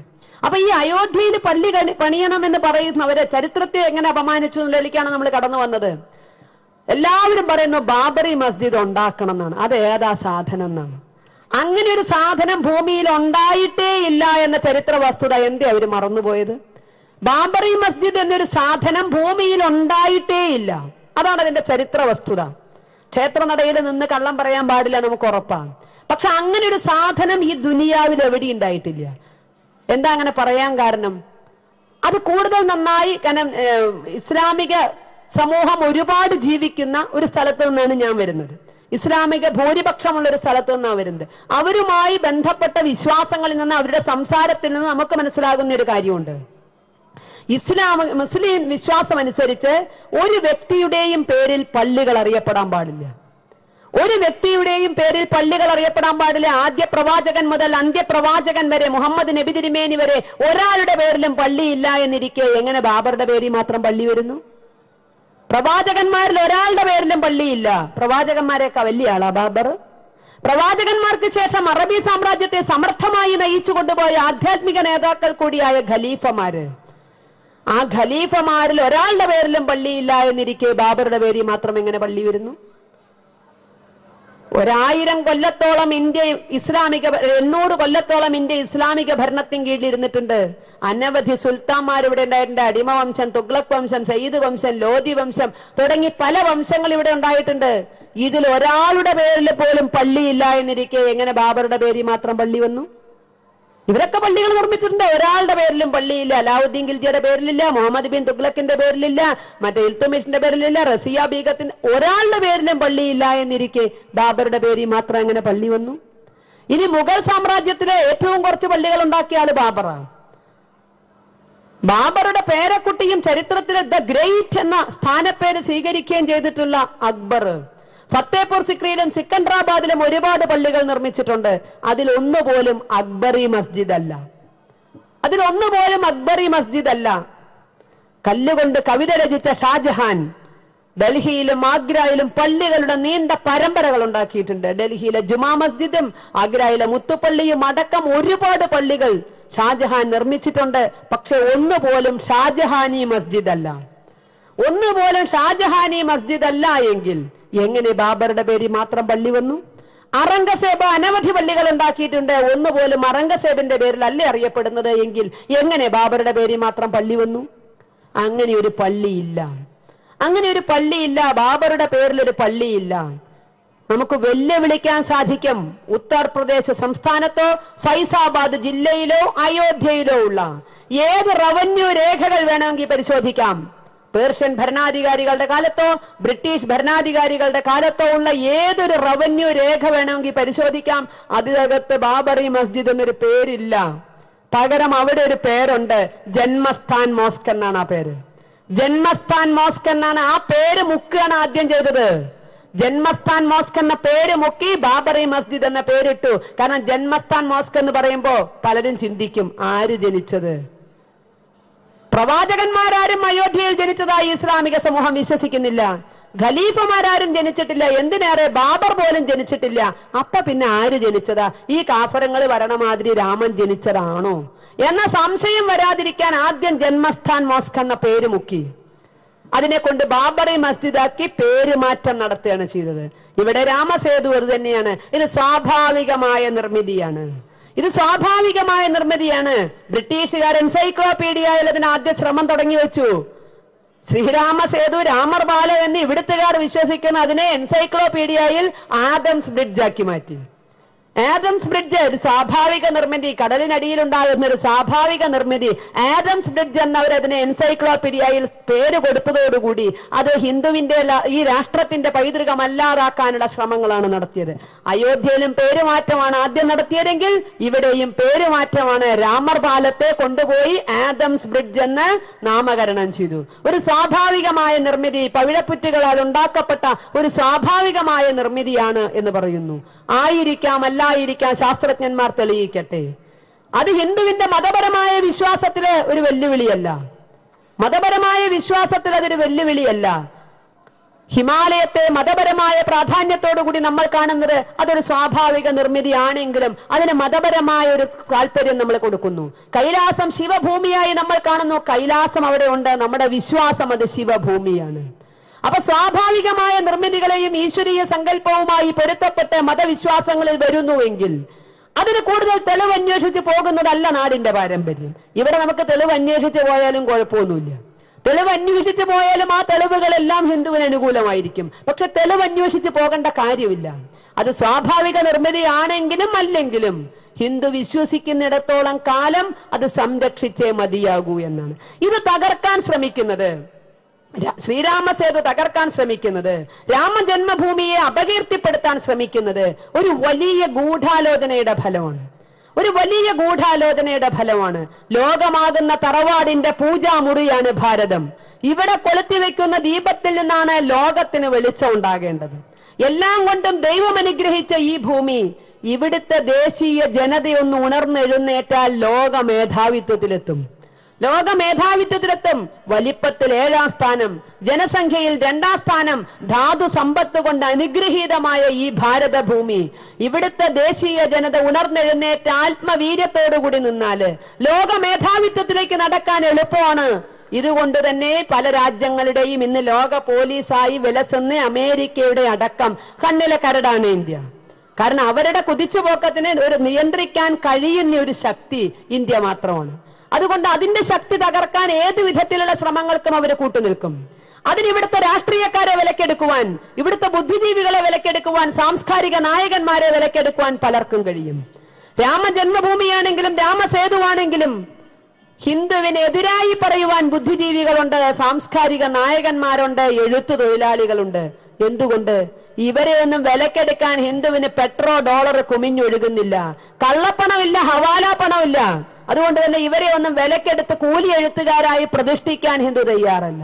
$, കള്ളപ്പണത്തിന്റെയും കൊള്ളപ്പണത്തിന്റെയും ഹവാല പണത്തിന്റെയും കുത്തൊഴുക്കില് പലരും നാടിനെ മറക്കുന്നു, സംസ്കാരം മറക്കുന്നു, ചരിത്രം മറക്കുന്നു, എന്തും പറയാൻ തയ്യാറാകുന്നു. ഹിന്ദുത്വത്തെ നശിപ്പിക്കാനുള്ള ശ്രമമാണ് എന്നതിന് മറ്റ് ക്ഷേത്രങ്ങളിൽ ഓരോന്നും കാണിക്കുന്ന, ക്ഷേത്രങ്ങൾ തകർക്കാൻ നടക്കുന്ന ശ്രമങ്ങൾ മാത്രം നമ്മൾ എടുത്താൽ മതി. ഹിന്ദുത്വത്തെ ഇല്ലാതാക്കാൻ നടത്തുന്ന ശ്രമം എന്താണ് എന്നുള്ളത്. ഇപ്പൊ മണ്ഡലകാലത്താണല്ലോ ഞാനും നിങ്ങളും ഒരുമിച്ച് കൂടുന്നത്. ഒന്നുകിൽ പോയി വന്നവരെ അല്ലെങ്കിൽ പോകാൻ തയ്യാറെടുത്ത് ഇരിക്കുന്ന ഭക്തജനങ്ങളാണ് എന്റെ മുന്നിലിരിക്കുന്ന 90% ആളുകൾ. എന്താ ഇപ്രാവശ്യം ശബരിമലയിൽ നടക്കുന്നത്? ഗാനഗന്ധർവനായ യേശുദാസിന് പോലും ഇന്ന് പ്രതികരിക്കേണ്ടി വന്നു. ശബരിമലയുടെ സ്ഥിതിയെ പറ്റിയിട്ട് ഇന്ന് പ്രതികരിക്കേണ്ടി വന്നു. ഇതെന്തുകൊണ്ട് നമ്മൾ ചിന്തിച്ചാൽ രാമസേതുവിന്റെ ഉത്തരം നമുക്ക് കണ്ടെത്താൻ കഴിയും. നേരിട്ടുമല്ലാതെയും 12,000 കോടിയോളം രൂപ സർക്കാർ ഖജനാവിലേക്ക് എത്തിക്കുന്ന ഒരു സ്ഥാപനമാണ് ശബരിമല.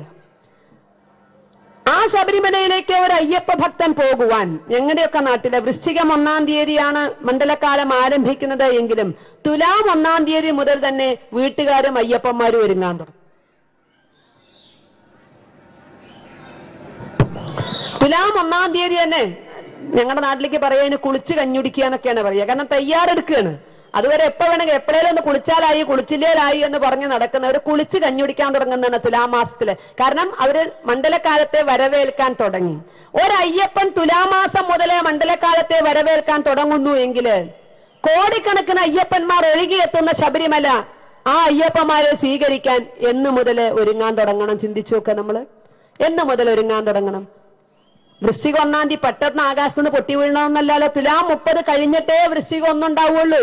പക്ഷേ വൃശ്ചിക 1-ാം തീയതി പിറന്നപ്പോ അയ്യപ്പന്മാരെ സ്വീകരിക്കാനുള്ള യാതൊരൊരുക്കവും ശബരിമലയിൽ തയ്യാറായിട്ടില്ല എന്നതാണ്.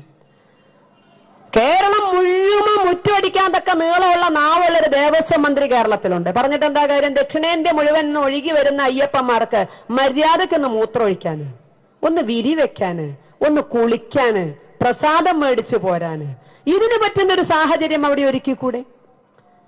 കേന്ദ്ര ഗവൺമെന്റിന്റെ പോലും ശ്രദ്ധ ചെല്ലേണ്ട വിഷയമാണ്. പക്ഷെ കണ്ടതായി, കാരണം ദക്ഷിണേന്ത്യയിലെ മുഴുവൻ തീർത്ഥാടകരും ഒഴുകിയെത്തുന്നതാണ്.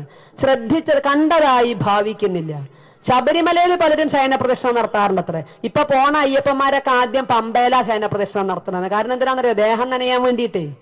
ദേഹം നനയാൻ വേണ്ടി പമ്പയിൽ ശയനപ്രദക്ഷിണം നടത്തുക. പമ്പയിൽ വെള്ളം ഇല്ലാതെ എവിടെ പോയി പമ്പയിലെ വെള്ളം? കഴിഞ്ഞ വെള്ളപ്പൊക്ക സമയത്ത് ഡാം തുറന്നു വിട്ടപ്പോ മണ്ണും മണലും ഒലിച്ചു വന്നിട്ട് സ്നാനഘട്ടത്തിന്റെ ആഴം തൂർന്നുപോയി, നികന്നുപോയി.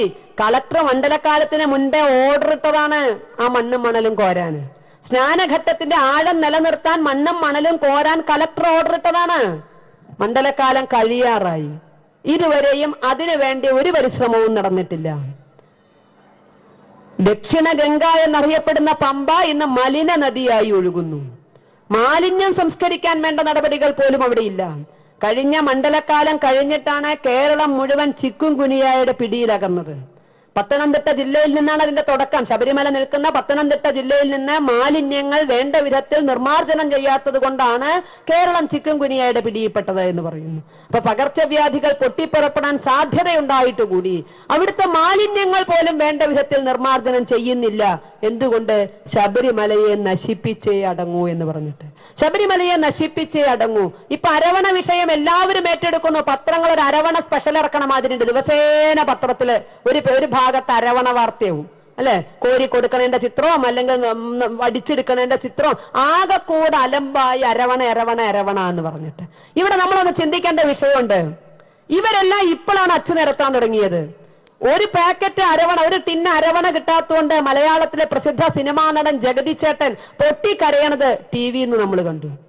ടിവിന്ന് കണ്ടു. എനിക്കൊരു കുട്ടിയോട് ഐസ്ക്രീം വാങ്ങിച്ചെന്നില്ല പറഞ്ഞിട്ട് അച്ഛനമ്മമാരുടെ മുമ്പിൽ നിന്ന് കരയണ മാതിരി എനിക്കൊരു പാക്കറ്റ് അരവണ കിട്ടിയില്ല എന്ന് പറഞ്ഞാൽ നെലോളിക്കണ സന്നിധാനത്ത് നിന്നിട്ട് ടിവിയിലൂടെ ആ ചിത്രം നമ്മൾ കണ്ടു. IAS സെക്രട്ടറിയായ വേണുഗോപാലൻ സാറ്, കേരളത്തിലെ IAS മറ്റേ സാംസ്കാരിക വകുപ്പ് സെക്രട്ടറിയാണ്. അദ്ദേഹം പൊട്ടിത്തെറിച്ചു. തെമ്മാടിത്തരമാണ് ശബരിമലയെ കാണിക്കുന്നത് എന്ന് പറഞ്ഞു. അരവണ കിട്ടാത്തതിൽ പ്രകോപിതനായ അദ്ദേഹം പറഞ്ഞു തെമ്മാടിത്തരമാണ് അവിടെ കാണിക്കുന്നത്. ഇവിടെ സർവമാന പേരും ഇന്ന് പ്രതികരിക്കുന്നു. എന്തുകൊണ്ട് ഇന്ന് പ്രതികരിക്കേണ്ടി വന്നു? ഇത് ഇന്നലെ പ്രതികരിച്ച ഈ വിഷയം തീർന്നിരുന്നു. കേരളത്തിൽ ഹൈന്ദവ സംഘടനകള് വൃശ്ചികം 1 പുറപ്പെടുന്നതിന്റെ 3 മാസം മുമ്പ് അരവണ വിഷയത്തിൽ പ്രക്ഷോഭം നടത്തുകയായിരുന്നു. 3 മാസക്കാലമായി സമരം നടത്തി വരികയായിരുന്നു കേരളത്തിലെ ഹൈന്ദവ സംഘടനകൾ ഒന്നടങ്കം. പക്ഷേ ഇന്ന് രാമസേതു വിഷയത്തിൽ ചെയ്യുന്നത് പോലെ തന്നെ ബഹുഭൂരിപക്ഷം വരുന്ന ഹിന്ദു പുറത്തു മാറി നിന്നു. കാരണം അവന് മതേതരനായി അഭിനയിക്കണ്ടേ, സൽപ്പേര് കിട്ടണ്ടേ, സൽകീർത്തി കിട്ടണ്ടേ. ഇത് ഹൈന്ദവ സംഘടനകളുടെ മാത്രം ബാധ്യതയായി മാറി. ബഹുഭൂരിപക്ഷം വരുന്ന ഹിന്ദു മതേതരനായി. ഇപ്പോഴും പലരും ഫോൺ ചെയ്യാറുണ്ട് എനിക്കൊക്കെ, കാരണം ഹിന്ദു ഐക്യവേദിയുടെ ചെറിയൊരു ചുമതലയുള്ള ആളെന്നുള്ള നിലയ്ക്ക് പലരും ഫോൺ ചെയ്യും. എന്താ ടീച്ചറെ ശബരിമല വിഷയത്തിൽ പ്രക്ഷോഭം അങ്ങോട്ട് കത്തി കയറുന്നില്ലല്ലോ, ഒന്നും ചെയ്യുന്നത് പോരല്ലോ എന്ന് പറഞ്ഞു. ഞാൻ ചോദിച്ചു ആട്ടെ നിങ്ങൾ എന്ത് ചെയ്തു? ഞങ്ങൾ എന്ത് ചെയ്യാനാ? ഞാൻ പറഞ്ഞു 10 സ്വാമിമാരെ കൂട്ടിപ്പോയിട്ട് ശബരിമല നടക്കുന്നൊരു കൂട്ട ശരണം വിളിക്കെങ്കിലും ചെയ്യാം. നിങ്ങൾക്ക് ചെയ്യാനുള്ളത് നിങ്ങൾ ചെയ്തു എന്ന് ഉറപ്പുവരുത്തി. അപ്പൊ അത് ചെയ്യാൻ വയ്യ. ചെയ്യേണ്ടതൊക്കെ ആരാ? അത് സംഘടനക്കാര് ചെയ്യട്ടെ. അങ്ങനെ 3 മാസക്കാലം ഹൈന്ദവ സംഘടനകൾ പ്രക്ഷോഭം നടത്തുമ്പോ ബഹുഭൂരിപക്ഷം വരുന്ന ഹിന്ദു കണ്ടില്ല എന്നടിച്ചു. അത് രാഷ്ട്രീയക്കാരന്റെ മൂട്ടിൽ ആളുകളെത്താ കാണാൻ നല്ല ചേലാഭരണമാര്, അത് രാഷ്ട്രീയക്കാരന് താങ്ങായി. എന്തുകൊണ്ട് ഹൈന്ദവ സംഘടനകൾ സമരം നടത്തിയത്? ഇന്ന് ഈ അരവണ ഇത്രയും കുളമായ ഒരവസ്ഥയിൽ നമ്മൾ ചിന്തിക്കണം. കാലാകാലങ്ങളിൽ ദേവസ്വം ബോർഡ് അല്ല അരവണ ഉണ്ടാക്കുന്നത്, കരാറ് കൊടുക്കുക ചെയ്യുക. കരാറ് കൊടുക്കുകയാണ് ചെയ്യുക അരവണ നിർമ്മിച്ചു തരാന്. അയ്യപ്പൻ ദിവ്യദൃഷ്ടിയിലൂടെ കാണേണ്ടി വരും. അല്ലാതെ ദേവസ്വം ബോർഡ് നിർമ്മിക്കുക അവിടെ കാക്കുന്ന അത് അയ്യപ്പൻ ദിവ്യദൃഷ്ടിയിലൂടെ കണ്ട പ്രസാദമാക്കി മാറ്റി തരേണ്ടി വരും. എന്നും കമ്പനികൾ തന്നെയാണ് അരവണ ഉണ്ടാക്കുന്നത്. അങ്ങനെ കരാറ് ഈ പ്രാവശ്യവും വിളിച്ചു. ഈ പ്രാവശ്യം കരാറ് വിളിച്ചു. പല കമ്പനികളും കരാറിൽ പങ്കെടുത്തു. ഒരു കരാറ് ഉറപ്പിക്കുമ്പോൾ ചില മര്യാദയുണ്ടല്ലോ. ഏറ്റവും താണ വില ആരാണോ കോട്ട് ചെയ്തത് അവർക്ക് കൊടുക്കുക എന്നതല്ലേ അതിന്റെ ഒരു മര്യാദ. പക്ഷെ ഇപ്രാവശ്യം കരാറ് ക്ഷണിച്ചു. താണ വില കോട്ട് ചെയ്ത് 3 പേരെ ഒഴിവാക്കിയിട്ട് 4-മന് കൊടുത്തു. അതായത് താഴത്തുനിന്ന് നോക്കിയാൽ നാലാമത്തെ ഉയർന്ന വിലയാണ് അദ്ദേഹം കോട്ട് ചെയ്തിരുന്നത്. 4.90, 5.10, 5.40 തുടങ്ങിയ വിലകളൊക്കെ കോട്ട് ചെയ്ത ആളെ ഒഴിവാക്കിക്കൊണ്ട് 6 രൂപ 90 പൈസ കോട്ട് ചെയ്ത ഒരു വ്യക്തിക്ക് കരാർ ഉറപ്പിച്ചു. അപ്പൊ അങ്ങോർക്ക് എന്തോ പ്രത്യേകതയുണ്ടല്ലോ. ആ പ്രത്യേകതയുടെ പുറത്താണ് നമുക്ക് സമരം ചെയ്യേണ്ടി വന്നത്. മറ്റൊന്നുമല്ല പ്രത്യേകത. ആർക്കായിരുന്നു ഇപ്രാവശ്യം കരാറ് കൊടുത്തതെന്നറിയോ? ശബരീശനെ നെഞ്ചു പൊട്ടി വിളിച്ചു പോകുന്ന ഓരോ അയ്യപ്പനും അറിയണം, അയ്യപ്പസ്വാമിയുടെ പ്രത്യക്ഷ വരദാനമായ ശബരിമലയിലെ അരവണ പ്രസാദം ഈ പ്രാവശ്യം ഉണ്ടാക്കുവാൻ കരാറ് കൊടുത്തത് ആലപ്പുഴയിലെ നൂറനാട് സ്വദേശിയും എലൈറ്റ് ഫുഡ് പ്രോഡക്ട്സിന്റെ ഉടമയുമായ ഷാനവാസ് എന്ന മുസൽമാനായിരുന്നു. ഷാനവാസ് എന്ന മുസൽമാൻ ഉണ്ടാക്കിയ അരവണ കഴിക്കട്ടെ ദക്ഷിണേന്ത്യയിലെ മുഴുവൻ അയ്യപ്പന്മാരും എന്നാ തീരുമാനിച്ചത്. കൈമൈ മറന്ന്, ഹിന്ദു രാഷ്ട്രീയം മറന്ന്, ജാതി മറന്ന് ഒന്നിച്ചിരുന്നുവെങ്കിൽ ഈ അരവണ ഒരു വിഷയമായിട്ട് മാറുമായിരുന്നില്ല. ഒരു മുസൽമാൻ ഉണ്ടാക്കി അരവണ കഴിക്കണോ ഹിന്ദു? 56% ഹിന്ദു കേരളത്തിലില്ലേ, 85% ഹിന്ദു ഭാരതത്തിലില്ലേ? ഈ ഒരു വ്യക്തി ഒഴികെ ആ കരാറിൽ പങ്കെടുത്തവർ മുഴുവൻ ഹിന്ദുക്കളായിരുന്നില്ലേ? അവരെ മുഴുവൻ ഒഴിവാക്കിക്കൊണ്ട് എന്തിന് ഈ ഒരു മുസൽമാന് കരാറ് കൊടുത്തു എന്ന് ഉറക്കെ ചിന്തിച്ചാൽ നമ്മുടെ മതേതരത്വം ചോർന്നു പോവുമോ? ചിലർ ചോദിക്കും, അയ്യോ അതൊക്കെ വർഗീയതയല്ലേ നമ്മൾ അങ്ങനെയൊക്കെ പറയണത്, ഒരു മുസൽമാന് കരാറ് കൊടുക്കരുത് എന്നൊക്കെ പറയുന്നത് വർഗീയതയല്ലേ? നമ്മളെ തിരുവനന്തപുരം സെക്രട്ടേറിയറ്റിലെ ക്യാൻറ്റീൻ ആര് നടത്തണം എന്നല്ല പറഞ്ഞത്. ഇവിടുത്തെ റോഡ് റിപ്പയർ ആർക്ക് കൊടുക്കണം എന്നല്ല നമ്മൾ പറഞ്ഞത്. അത് ഷാനവാസിന് കൊടുക്കാൻ, ജോസഫിന് കൊടുക്കാൻ, നാരായണന് കൊടുക്കാൻ, നമ്മുടെ വിഷയമല്ല. KSRTC ക്യാൻറ്റീൻ ആര് നടത്തണം എന്നല്ല നമ്മൾ പറഞ്ഞത്. കാട്ടിലെ തടി ആർക്ക് ലേലം ചെയ്യണം എന്നല്ല നമ്മൾ പറഞ്ഞത്. അത് ഔസേപ്പിനോ ഷാനവാസിനോ നാരായണനോ രാമനോ ആർക്ക് വേണേ കൊടുത്തോട്ടെ, നമ്മുടെ വിഷയമല്ല. നമ്മൾ പറഞ്ഞത് ഒരു ക്ഷേത്രത്തിലെ വഴിപാട് സാധനം ആരുണ്ടാക്കണം എന്നാ. അതൊരു ഹിന്ദു ഉണ്ടാക്കാന്ന് പറഞ്ഞാൽ അത് വർഗീയതയാണെങ്കിൽ നമ്മളൊക്കെ വർഗീയവാദികളാന്ന് പറയണം. ക്ഷേത്രത്തിലെ പ്രസാദം ഹിന്ദു ഉണ്ടാക്കണമെന്ന് പറഞ്ഞാൽ തീവ്രവാദം എന്ന് പറഞ്ഞാൽ നമ്മളൊക്കെ തീവ്രവാദികളാണ്. ക്ഷേത്രത്തിലെ പ്രസാദം ഹിന്ദു ഉണ്ടാക്കണമെന്ന് പറയുന്നത് ഫാസിസമാണ്. നമ്മളൊക്കെ ഫാസിസ്റ്റുകളാണ്. നമുക്ക് ഏറ്റു വിളിക്കാം. തീവ്രവാദികളോ ഫാസിസ്റ്റുകളോ വർഗീയവാദികളോ എന്ത് പറഞ്ഞാലും അത് പറയാനുള്ള ചങ്കൂറ്റം, പറയാനുള്ള കടമ, ബാധ്യത നമ്മളിലുണ്ടായിരുന്നു. ഒരു മുസൽമാൻ ശബരിമലയിലെ അരവണ പ്രസാദം ഉണ്ടാക്കരുത് എന്ന് പറയാൻ. അങ്ങനെ ദക്ഷിണേന്ത്യയിലെ ഹിന്ദു മുഴുവൻ ഒരുമിച്ച് മണ്ഡലക്കാലത്തിന് മുൻപ് ആക്രോശിച്ചിരുന്നുവെങ്കിൽ ഈ വിഷയം വരുമായിരുന്നില്ല. പക്ഷെ അത് ചില ഹൈന്ദവ സംഘടനകളുടെ ശബ്ദമായി മാത്രം മാറി ബഹുഭൂരിപക്ഷം വരുന്ന ഹിന്ദു അതിൽ നിന്ന് മാറി നിന്നു. ഒന്ന്, ഷാനവാസിന് മുസൽമാനാണ് ഒന്നാമത്തെ കാര്യം. രണ്ടാമത്തെ കാര്യം, അരവണ പോയിട്ട് ഒരു കാൽവണയെങ്കിലും ഉണ്ടാക്കിയ പരിചയം അദ്ദേഹത്തിന് ഉണ്ടായതായിട്ട് അദ്ദേഹത്തിന്റെ ഭാര്യ പോലും പറയില്ല. ഒരു ശർക്കര പായസം വെക്കാൻ അറിയുമെന്ന് എന്ന വ്യക്തിക്കാണ് കോടിക്കണക്കിന് ടിന്ന് അരവണ ഉണ്ടാക്കാനുള്ള കരാറ് കൊടുത്തത്. കോഴി ബിരിയാണി വെക്കാനോ അല്ലെങ്കിൽ മാട്ടിറച്ചി വെക്കാനോ അല്ല കരാറ് കൊടുത്തത്, അരവണ പായസം ഉണ്ടാക്കാനായിരുന്നു. അദ്ദേഹത്തിന് മുൻകാല പരിചയമുണ്ടോ? അന്വേഷിച്ചിന്റെ ദേവസ്വം ബോർഡ്. ഇനി മാത്രമല്ല, ഇത്രയും കോടികളുടെ ഒരു പ്രോജക്ട് ഏൽപ്പിക്കുമ്പോൾ അതിന് തക്ക ഒരു ഫിനാൻഷ്യൽ ബാക്ക്ഗ്രൗണ്ട് വേണം, സാമ്പത്തിക ഭദ്രത വേണം. അല്ലാത്ത ആൾക്ക് കരാറ് കൊടുക്കില്ല. കണ്ട വഴിപോക്കണൊന്നും പോയിട്ട് ഏത് കരാറ് കൊടുക്കാൻ പറ്റില്ല. കാരണം എങ്ങാനും കരാറ് ലംഘിച്ചാൽ അല്ലെങ്കിൽ വല്ല നഷ്ടവും വരുത്തിയാൽ അത് നമുക്ക് തിരിച്ച് ഈടാക്കാനുള്ള ശേഷി വേണം. ഇങ്ങോർക്കതുണ്ടോ? SBTയിൽ നിന്ന്, സ്റ്റേറ്റ് ബാങ്ക് ഓഫ് ട്രാവൻകൂറിൽ നിന്ന് 40 ലക്ഷം രൂപ വായ്പ എടുത്തിട്ട് പലിശയടക്കം തിരിച്ചു കൊടുക്കാതെ ജപ്തി നടപടി നേരിട്ടുകൊണ്ടിരിക്കുന്ന വ്യക്തിയെ ചുരുക്കി പറഞ്ഞ പാപ്പർ സ്യൂട്ട് ഫയൽ ചെയ്യാവുന്ന പരുവത്തിന് ആ ഒരു പാപ്പർ സ്യൂട്ടിനാണോ ശബരിമലയിലെ ഇത്രയും കോടികളുടെ പ്രോജക്റ്റ് കൊടുക്കേണ്ടത്? ഈ 4 കാര്യം കൊണ്ട് ഹൈന്ദവ സംഘടനകൾ 3 മാസക്കാലം സമരരംഗത്തായിരുന്നു. ഒന്ന്, ഏറ്റവും താണ വിലയല്ല ഷാനവാസ് കോട്ട് ചെയ്തത്. 2, ഷാനവാസ് ഒരു മുസൽമാനാണ്. 3, അദ്ദേഹത്തിന് മുൻകാല പരിചയവുമില്ല. 4, അദ്ദേഹത്തിന് സാമ്പത്തിക ഭദ്രതയില്ല.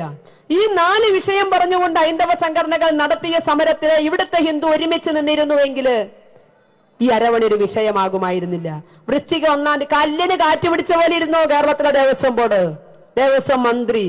കല്ലിന് കാറ്റ് പിടിച്ച പോലെ ഇരുന്നു. കാരണം പറയണത് ഹിന്ദു സംഘടനകളല്ലേ, അവരെ അങ്ങോട്ട് വർഗീയവാദികളാക്കിയാൽ മതിയല്ലോ. ഇഷ്ടമില്ലാത്ത പട്ടിയെ തച്ചുമല്ല പേപ്പട്ടി എന്ന് വിളിച്ചാൽ എളുപ്പമുണ്ടല്ലോ. അപ്പൊ അതേമാതിരി അവരെ അങ്ങോട്ട് വർഗീയവാദികളാക്കി മുദ്ര കുത്തിയാൽ നമ്മുടെ തടി കാത്തു. അങ്ങനെ ഇരുന്നു. അത് പറയുന്നവർക്ക് ഭ്രാന്താണോ എന്ന് പറഞ്ഞു, വർഗീയവാദികളാന്ന് പറഞ്ഞു. അവിടെ ഇരുന്നു കല്ലിന് കാറ്റ് പിടിച്ച മാതിരി. വൃശ്ചിക 1-ാം തീയതി പറഞ്ഞു. നമ്മൾ ഈ പറഞ്ഞത് ദേവസ്വം ബോർഡ് കേട്ടില്ല, ദേവസ്വം മന്ത്രി കേട്ടില്ല, മുഖ്യമന്ത്രി കേട്ടില്ല, പത്രക്കാര് കേട്ടില്ല. പക്ഷെ കേൾക്കേണ്ട ആള് കേട്ടിരുന്നു. കേൾക്കേണ്ട ആൾ അയ്യപ്പസ്വാമി ആയിരുന്നു. അയ്യപ്പസ്വാമി കേട്ടിരുന്നു. അയ്യപ്പസ്വാമി വൃശ്ചിക 1-ാം തീയതി തന്നെ തീരുമാനിച്ചു, എന്റെ ഭക്തരെ ഷാനവാസ് ഉണ്ടാക്കി അരവണക്കുറെ കഴിക്കണ്ടാന്ന്. അയ്യപ്പസ്വാമി ഉറച്ച തീരുമാനിച്ചു. 1-ാം തീയതി 10 മണിയോടുകൂടി പാളം തെറ്റി അരവണ വിതരണം. 10 മണി വരെ പോലും മര്യാദയ്ക്ക് കൊടുക്കാൻ കഴിഞ്ഞില്ല. വൃശ്ചിക 1-ാം തീയതി പറഞ്ഞിട്ട് കോടിക്കണക്കിന് മകരവിളക്ക് വരെ അരവണ ഉണ്ടാക്കാൻ ഏറ്റ ആൾക്ക് വൃശ്ചിക 1-ാം തീയതി 10 മണി വരെ കൊടുക്കാൻ പറ്റിയില്ല. 8 മണിക്കൂറൊക്കെ ക്യൂ നിൽക്കുക, മുൻകൂട്ടി ബുക്ക് ചെയ്തവര്. അവസാനം ഉച്ചയോടുകൂടി കരാറ് റദ്ദ് ചെയ്തു. അയ്യപ്പസ്വാമി റദ്ദ് ചെയ്യിപ്പിച്ചു. ഉച്ചയോടുകൂടി ആ കരാറ് റദ്ദ് ചെയ്തു. ദേവസ്വം ബോർഡ് സ്വയം ഏറ്റെടുത്തു. എപ്പോ? വൃശ്ചിക 1-ാം തീയതി.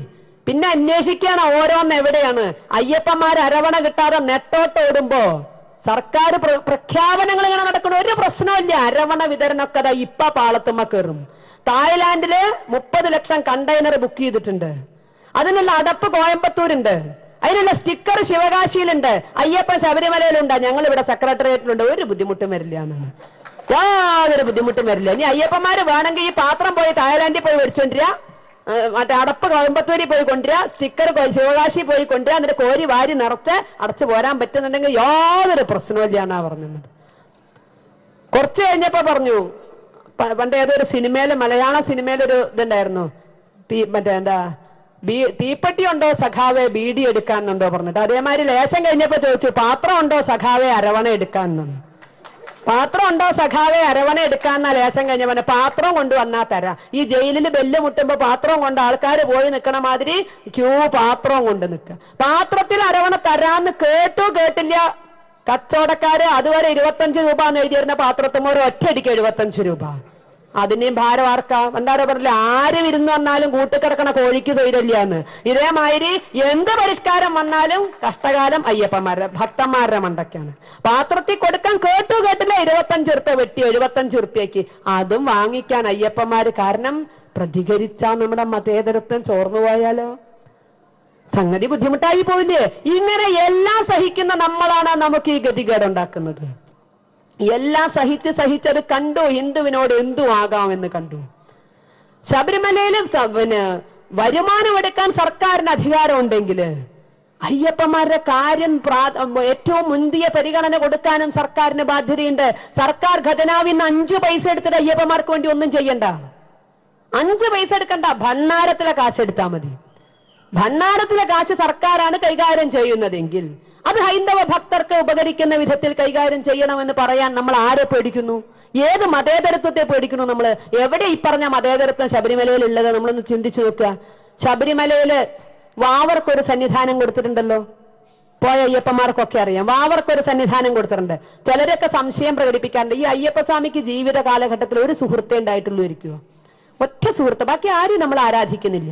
അയ്യപ്പന് ഗുരുവുണ്ട്, സഹപാഠികളുണ്ട്, സുഹൃത്തുക്കളുണ്ട്, ആരും ആരാധിക്കുന്നില്ല. പക്ഷെ ഒരു സുഹൃത്തിനെ നമ്മളെ നിർബന്ധമായി ആരാധിക്കുന്നു. പോട്ടെ, ആരാധന കുഴപ്പമൊന്നുമില്ല. ശബരിമല സന്നിധാനത്ത് നമ്മൾ വാവർക്കൊരു നട കൊടുത്തിട്ടുണ്ട്. ശബരിമല ശ്രീധർമ്മശാസ്താവിന് വീഴുന്ന ഓരോ നാണയത്തുട്ടും സർക്കാരിന് അവകാശപ്പെട്ടതാണ്. മാളികപ്പുറത്തമ്മയുടെ നടക്കി വീഴുന്ന ഓരോന്നുള്ള മഞ്ഞപ്പൊടി വരെ സർക്കാരിന് അവകാശപ്പെട്ടതാ. പക്ഷേ വാവരുടെ നടയിൽ വീഴുന്നതൊന്നും സർക്കാരിന് അവകാശപ്പെട്ടതല്ല. അവിടെ കൊണ്ടുപോകുന്ന കുരുമുളക് മണികള് ചാക്കിൽ നിറക്കണു. ഒരുപാട് അയ്യപ്പന്മാര് വരുമ്പോ ചാക്ക് വേഗം നിറയും. ആ ചാക്ക് നിറഞ്ഞാല് അത് ഉടനെ കഴുതപ്പുറത്ത് വെക്കുന്നു. സന്നിധാനത്ത് നിന്ന് താഴെ ഇറക്കി പമ്പയിൽ കൊണ്ടുവന്ന് വിറ്റ് കാശാക്കി പോക്കറ്റിലിടുന്നു. സർക്കാരിന്റെ അല്ല, വാവരുടെ പ്രതിനിധികളുടെ പോക്കറ്റില്, വാവരുടെ അനന്തരാവകാശികളുടെ പോക്കറ്റിൽ ആ പണം ഇടാം. അതാണ് മതേതരത്വം എന്ന് പറഞ്ഞാൽ. അയ്യപ്പന്റെ കാണിക്ക സർക്കാരിന്, വാവരുടെ കാണിക്ക ഇസ്ലാമിന്. ഇതിന്റെ പേരാണ് മതേതരത്വം.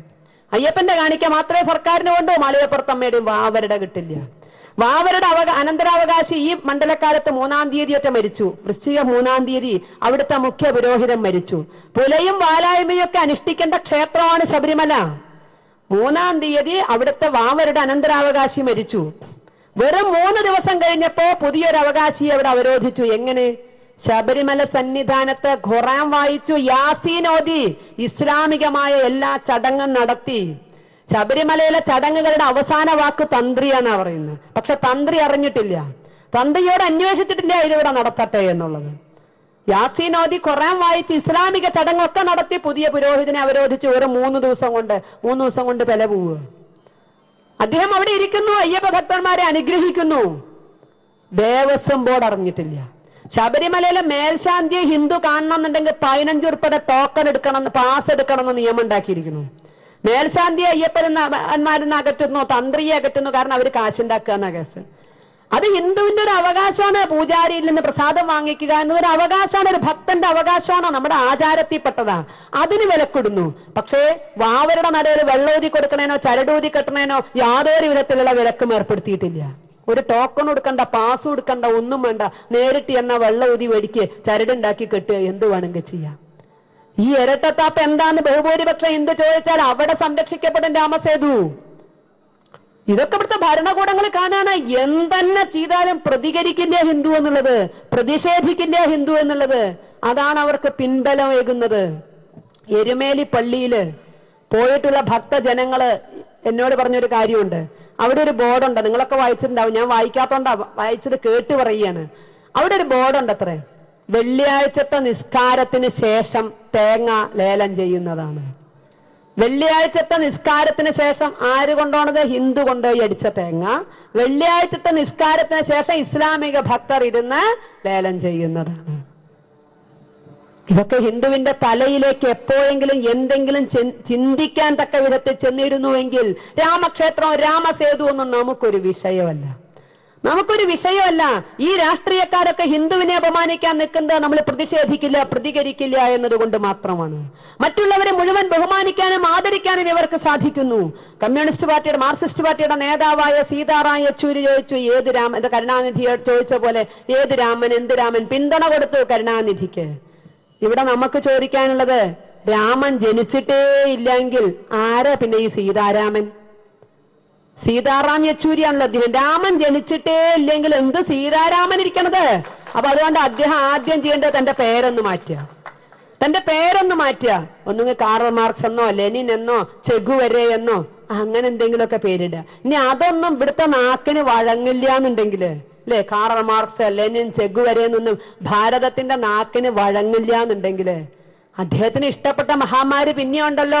അബ്ദുൽ നാസർ മദനി എന്നോ ഒസാമ ബിൻ ലാദൻ എന്നോ അഫ്സൽ ഗുരു എന്നോ ഏതെങ്കിലും നല്ല പേര് അദ്ദേഹത്തിന് ഇടാം. ജീവിച്ചിരുന്ന മഹാമാരുടെ പേരിടണതല്ലേ കൂടുതൽ ഭംഗി. രാമല്ലെങ്കിൽ എന്ത് സീതാരാമൻ? സ്വന്തം മാതാപിതാക്കളെ പോലും തള്ളി പറയുന്നു. രാമഭക്തരായതുകൊണ്ടാണല്ലോ അവര് സീതാരാമൻ എന്ന് പേരിട്ടത്. രാമനില്ലെങ്കിൽ എന്ത് സീതാരാമൻ? അപ്പൊ സ്വന്തം മാതാപിതാക്കളെ പോലും തള്ളിപ്പറയുന്നു. എന്തിനു വേണ്ടി? ഒരു പിടി വോട്ടിനും ഏതാനും കെട്ട് നോട്ടിനും വേണ്ടിയിട്ട്. പണ്ടൊക്കെ വോട്ട് ബാങ്ക് മാത്രം നോക്കിയാൽ മതിയായിരുന്നു, ഇപ്പൊ നോട്ട് ബാങ്കും കൂടി നോക്കണം. വോട്ട് ബാങ്കും നോട്ട് ബാങ്കും കൂടി ഹിന്ദുവിനെ ഒരു പ്രതിസന്ധിയിൽ കൊണ്ടുവന്നിട്ട്, ഇത് രണ്ടും ഹിന്ദുവിന്റെ ഇല്ലല്ലോ. വോട്ട് ബാങ്കും ഇല്ല, നോട്ട് ബാങ്കും ഇല്ല. ഇത് രണ്ടും കൂടി നമ്മളെ ഒരു മൂലയ്ക്ക് എത്തിച്ചിരിക്കുന്ന കാഴ്ചയാണ് നമ്മളിപ്പോ കാണുന്നത്. ഹിന്ദുവിനെ ആർക്കും വേണ്ട. ഹിന്ദുവിന്റെ വോട്ട് വേണം, പണം വേണം, പക്ഷെ ഹിന്ദുവിനെ ആർക്കും വേണ്ട. തസ്ലിമ നസ്രീന്റെ വിഷയത്തില് പ്രതികരിക്കാൻ ഇവിടെ എല്ലാ രാഷ്ട്രീയക്കാരും ഉണ്ടായിരുന്നു. മുഹമ്മദ് നബിയെ മോശമായ ഒരു ഡാനിഷ് കാർട്ടൂണിസ്റ്റ് ചിത്രീകരിച്ചു എന്നറിഞ്ഞപ്പോ ഭാരത സർക്കാർ, എന്നെയും നിങ്ങളെയും പ്രതിനിധീകരിക്കുന്ന ഭാരത സർക്കാർ വിശദീകരണം ചോദിച്ചു. അത് തെറ്റായി പോയി എന്ന് ഇവിടുന്ന് അംബാസഡർ മുഖേന അറിയിച്ചു. നമ്മള് ഡാനിഷ് കാർട്ടൂണിസ്റ്റ് ചെയ്ത നടപടി തെറ്റായി പോയി എന്ന് പറഞ്ഞു. മുഹമ്മദ് നബിയെ മോശമായി ചിത്രീകരിച്ചപ്പോ വിശ്വവിഖ്യാത ചിത്രകാരനെന്ന് പുകൾപ്പെട്ട MF ഹുസൈൻ ഹിന്ദു ദേവീദേവന്മാരെ, ഭാരത മാതാവിനെ നഗ്നരാക്കി വരച്ചപ്പോ അറിഞ്ഞോ നമ്മുടെ ഗവൺമെന്റ്? ഇന്ത്യ ഗവൺമെന്റ് അറിഞ്ഞോ? ഡാനിഷ് കാർട്ടൂണിസ്റ്റ് ചെയ്തത് തെറ്റാണ് എന്ന് പ്രതികരിക്കാൻ സാധിച്ചു. ഇവിടെ സരസ്വതി ദേവിയെ, ദുർഗാദേവിയെ, സീതാദേവിയെ, ഹനുമാൻജിയെ, ഭാരത മാതാവിനെ നഗ്നരാക്കി വരച്ചപ്പോ ഒരു വിഷയം ഉണ്ടായില്ല. കാരണം അത് ഹിന്ദുവിന്റെയാണ്. അതുകൊണ്ട് തന്നെ അത് വരയ്ക്കാൻ MF ഹുസൈൻ ആവിഷ്കാര സ്വാതന്ത്ര്യം ഉണ്ടെന്നേ പറഞ്ഞത്. MF ഹുസൈൻ ആവിഷ്കാര സ്വാതന്ത്ര്യം ഉണ്ട്, തസ്ലിമ നസ്രീൻ ആവിഷ്കാര സ്വാതന്ത്ര്യം ഇല്ലേ? ഈ ദേവി ദേവന്മാരെ അപമാനിച്ച MF ഹുസൈന് രാജാ രവിവർമ്മയുടെ പേരിലുള്ള പുരസ്കാരം കൊടുക്കാൻ തീരുമാനിച്ചു. രാജാ രവിവർമ്മയെ തിരുവിതാംകൂറുകാർക്ക് ഞാൻ പരിചയപ്പെടുത്തി തരേണ്ടി വരില്ല. ആ രാജാ രവിവർമ്മയുടെ പേരിലുള്ള പുരസ്കാരം ഇന്നും നമ്മുടെയൊക്കെ പൂജാമുറികളിൽ ഇരിക്കുന്ന ദേവസങ്കല്പങ്ങൾ നമ്മൾ മനസ്സിലേക്ക് എത്തിച്ച ഫോട്ടോകളിൽ പലതും രൂപകൽപ്പന ചെയ്തത് രാജാ രവിവർമ്മയാണ്. ആ രാജാ രവിവർമ്മയുടെ പേരിലുള്ള പുരസ്കാരം MF ഹുസൈന് കൊടുക്കാൻ തീരുമാനിച്ചു. നമ്മൾ ചിന്തിച്ചു നോക്കുക. തസ്ലിമ നസ്രീനോട് ആരുടെയും വികാരങ്ങൾ നോവിപ്പിക്കരുത് എന്ന് പറയുക, ആരെയും അപമാനിക്കരുത് എന്ന് പറയുക. ഹിന്ദുത്വത്തെയും ഭാരതീയതയും ഒന്നായി അപമാനിച്ച MF ഹുസൈന് അവാർഡുകളുമായി തീർത്ഥയാത്ര നടത്തുന്ന കാഴ്ചയാണ് നമ്മൾ കാണുന്നത്. ഇതൊക്കെ എന്തുകൊണ്ട് എന്ന് ചിന്തിക്കാൻ നമ്മുടെ അസംഘടിതാവസ്ഥയൊന്നുകൊണ്ട് മാത്രം. ഈ രാഷ്ട്രത്തിലെ ബഹുഭൂരിപക്ഷം വരുന്ന ഹൈന്ദവ ജനതയുടെ അസംഘടിതാവസ്ഥ അത് ഇവിടുത്തെ രാഷ്ട്രീയക്കാർ മുതലെടുക്കുന്നത് കൊണ്ടാണ് അപമാനത്തിൽ നിന്ന് അപമാനത്തിലേക്ക് നീങ്ങേണ്ട ഓരോ സംഭവങ്ങളും നമുക്കുണ്ടാകുന്നത്. നമ്മൾ എന്താ അനാഥരാണോ? ഹൈന്ദവ വിഷയങ്ങളിൽ ഈ നേതാക്കൾ കാണിക്കുന്ന അനാസ്ഥ ഇത് കാണുമ്പോൾ നമുക്ക് ചോദിക്കാനുള്ളത്, നമ്മൾ അനാഥരാണോ? അഗതികളാണോ? രണ്ടാനമ്മയ്ക്ക് ജനിച്ച മക്കളാണോ? നമ്മൾ പിറന്നത് ഈ മണ്ണിലാണെങ്കിൽ, നമ്മൾ അനുസരിക്കുന്നത് ഇവിടുത്തെ നിയമമാണെങ്കിൽ, നമ്മൾ ഇവിടേക്കാണ് നികുതി കൊടുക്കുന്നത് എങ്കിൽ ഈ രാഷ്ട്രത്തെ മറ്റ് പൗരന്മാർക്ക് കിട്ടുന്ന പരിഗണന ഹിന്ദുവിനും കിട്ടണ്ടേ? മറ്റ് പൗരന്മാർക്ക് കിട്ടേണ്ട പരിഗണന ഹിന്ദുവിനും കിട്ടണ്ടേ? ബാബറി മസ്ജിദിന് വേണ്ടി പറയാൻ ആളുണ്ടാകുന്നു, രാമജന്മഭൂമിക്ക് വേണ്ടി പറയാൻ ആളില്ല. രാമസേതു പൊളിച്ചേ അടങ്ങൂ. കുത്തബ് മീനാർ പൊളിക്കരുത്, താജ്മഹൽ പൊളിക്കരുത്, പക്ഷേ രാമസേതു പൊളിച്ചേ അടങ്ങും. ഈ കാലത്തിന്റെ ചുവരെഴുത്തുകളെ ഹിന്ദുവിനെ എങ്ങനെ വായിക്കാൻ സാധിക്കും? എങ്കിൽ നമ്മുടെ വിജയം ഉറപ്പാണ്. കാലത്തിന്റെ ചുവരെഴുത്തുകളെ വായിച്ചുകൊണ്ട് മുന്നോട്ട് പോകുവാൻ ഹിന്ദുവിന് സാധിച്ചാൽ നമ്മുടെ വിജയം ഉറപ്പാണ്. നമ്മുടെ മഹാക്ഷേത്രങ്ങളെ ഒന്നൊന്നായി നിർഗതിയിലേക്ക് എത്തിക്കാൻ പല വിധത്തിലുള്ള നിയമനിർമ്മാണം ഈ നാട്ടിലുണ്ടായിട്ടുണ്ട്. ഇന്ന് ഈ ക്ഷേത്രത്തിന്റെ ഭൂബിരുദങ്ങളെ സർക്കാർ ബിരുദങ്ങളായി അംഗീകരിക്കാൻ പോകുന്നു. നമ്മൾ ഉണരണ്ടേ? ഇപ്പോഴെങ്കിലും ഉണർന്നില്ലെങ്കിൽ ഇനി എപ്പോഴാ ഉണരുക? നമ്മൾ എന്തുകൊണ്ടാ ഉണരാത്തെന്ന് പലരും ചോദിക്കണ്ടേ. എനിക്കതിനൊരു ഉത്തരേ ഉള്ളൂ, ഉറങ്ങണോനെ ഉണരുള്ളൂ. ഉറങ്ങണോനെ ഉണരുള്ളൂ. ഉറക്കം നടിക്കണോന്ന് ഒരു കാലത്തും ഉണരില്ല. ഉറങ്ങണം പെട്ടെന്ന് ഉണരും, ചെറിയ ശബ്ദമൊക്കെ കേട്ടാ ഉണരും. ഉറക്കം നടിക്കണോനെ ഉണർത്താൻ ഓരോ കുംഭകർണനെ വരെ ഉറങ്ങുകയാണെങ്കിൽ ഉണർത്താം. മൂക്കിലെ രോമ ആനയെ കൊണ്ട് പിടിപ്പിച്ചിട്ടെങ്കിലും കുംഭകർണനെ എണീപ്പിക്കാം. പക്ഷേ ഉറക്കം നടിക്കണോനെ ഉണർത്താൻ ഒരു വഴിയില്ല. ഹിന്ദു ഉറക്കം നടിക്കുകയാണ്. ഹിന്ദു ഉറക്കം നടിക്കുകയാണ്. മതം മാറ്റക്കാരുടെ ഇടയിൽപ്പെട്ടിട്ട്, തീവ്രവാദികളുടെ ഇടയിൽപ്പെട്ടിട്ട്, കപട രാഷ്ട്രീയക്കാരുടെ ഇടയിൽപ്പെട്ടിട്ട് നട്ടം തിരിയുമ്പോഴും എനിക്കൊരു പ്രശ്നമില്ല എന്ന് പറഞ്ഞ അഭിനയിക്കുന്ന ഹിന്ദുവാണ് നമ്മൾ നേരിടുന്ന ഒന്നാമത്തെ പ്രശ്നം. ഇപ്പൊ ഒരാൾ ആഞ്ഞടച്ച് നമ്മുടെ മുമ്പിലാണ് വന്ന് വീണു, നീട്ടിട്ട് ഇക്കൊരു പ്രശ്നമില്ല എന്ന് പറഞ്ഞാൽ നമ്മളയാളെ ഒഴിയാൻ ചെല്ലുമോ? പിന്നാലെ നേരെ മറിച്ച് ഒന്ന് വീണിട്ട് എവിടെയോ ഒന്ന് വേദനിച്ചോ ഇല്ലയോ എന്ന് സംശയം വിളിക്കും. ആവോ അയ്യോ എന്ന് പറഞ്ഞാൽ നാല് പുറമൊന്നൊന്ന് ഒഴിഞ്ഞു കൊടുക്കും. കാരണം അവൻ വേദന ഉണ്ടെന്ന് അവൻ പറയുക. അവന്റെ ദേഹമല്ലേ, ചെറിയ വേദന അവന് വലിയ കാര്യമാണ്. അത് വേദന ഉണ്ടെന്ന് പറയുമ്പോഴേക്കും നാല് പുറമൊന്നൊന്ന് ഒഴിഞ്ഞു കൊടുക്കാൻ ആളാ. നല്ലോണം വേദനിച്ചാൽ എനിക്കൊരു പ്രശ്നമില്ലേ പറഞ്ഞ് പൊടി തട്ടിയാ പോയി ആരാ പുറകെ പോണത് വേദന ഉണ്ടോന്ന് വെച്ചിട്ട്? പിന്നെ കരഞ്ഞിട്ട് കരണ്ട് എന്നെ ആശുപത്രി കൊണ്ടുപോയില്ല, എനിക്ക് ആരും ഒഴിഞ്ഞു തന്നില്ല. എന്തുകൊണ്ട്? അഭിനയിച്ചു, എനിക്കൊരു കേടുമില്ലാന്ന്. ഇതാണ് ഇന്ന് ഹിന്ദു സമൂഹം. സർവമാന പ്രശ്നങ്ങളിലും നട്ടം തിരിയുമ്പോൾ നമ്മൾ അഭിനയിക്കുകയാണ്, നമുക്കൊരു പ്രശ്നമില്ല. നമ്മൾ മതേതരന്മാരാണ്. ഏത് രാമൻ എന്ത് രാമൻ എന്ന് ചോദിച്ചാൽ കരുണാനിധിക്ക് ജയ് വിളിക്കുമ്പോൾ നമുക്കൊരു പ്രശ്നം, നമ്മൾ അഭിനയിക്കുകയാണ്. പക്ഷേ പൂജാമുറിയിൽ വന്ന് രാമ രാമ രാമ രാമ രാമ രാമ പാഹിമാം രാമപാദം ചേരണേ മുകുന്ദ രാമ പാഹിമാം എന്ന് ദൈവത്തെ മണിയടിക്കുകയും ചെയ്യും. കരുണാനിധി ഏത് രാമൻ എന്ത് രാമൻ എന്ന് ചോദിച്ചാൽ കരുണാനിധിക്ക് ജയ് വിളിക്കാൻ യാതൊരു പ്രശ്നവുമില്ല. ദൈവത്തെ പോയി മണിയടിക്കാനോ കൈക്കൂലി കൊടുക്കാനോ അതിന്റെ പേരാണ് ഭക്തി എന്ന് പറഞ്ഞിരിക്കുന്നത്. കരുണാനിധിക്ക് ജയ് വിളിച്ച് തിരിച്ചു പോരുമ്പോ രാമക്ഷേത്രത്തിൽ പോയിട്ട് ഞാൻ പരീക്ഷ എഴുതിയിട്ട് എന്നെ പാസ്സാക്കി തരണേ, ഞാനൊരു തേങ്ങ നടക്കടിച്ചോളാം, അല്ലെങ്കിൽ ഞാനൊരു പുഷ്പാഞ്ജലി കഴിച്ചോളാം എന്ന് പറഞ്ഞു. ഏത് രാമന്റെ അടുത്ത് പിന്നെ വഴിപാട് കഴിച്ച്?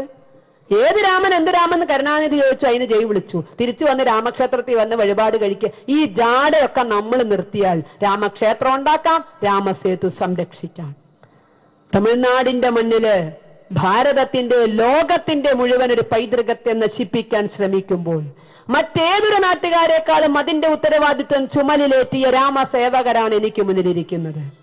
മറ്റേതൊരു നാട്ടിലെ ജനങ്ങളെക്കാളും ആ ബാധ്യത ഏറ്റെടുക്കാൻ എന്തുകൊണ്ടും അർഹത. കാരണം നിങ്ങളുടെ മണ്ണിലാണ് ഈ ലോകത്തിന്റെ പൈതൃകം നശിപ്പിക്കാൻ പോകുന്നത്. പക്ഷെ അതിനെ തടയാൻ തമിഴ് മക്കൾ ഒറ്റയ്ക്കല്ല, ഭാരതത്തിന്റെ മുഴുവൻ മനസാക്ഷിയും അവരോടൊപ്പം ഉണ്ട്. മുഴുവൻ യുവജനതയും മുഴുവൻ ശക്തിയും ഹൈന്ദവ ശക്തിയും നിങ്ങളോടൊപ്പം ഉണ്ട്. പക്ഷെ നേതൃത്വത്തിൽ നിന്നുകൊണ്ട് ആ രാമസേതു സംരക്ഷിക്കുവാൻ തമിഴ് മക്കൾ നടത്തുന്ന ശ്രമങ്ങളിൽ നിങ്ങൾ ഓരോരുത്തരും മുഴുവൻ ശക്തിയും എടുത്ത് പങ്കാളികളാവുക.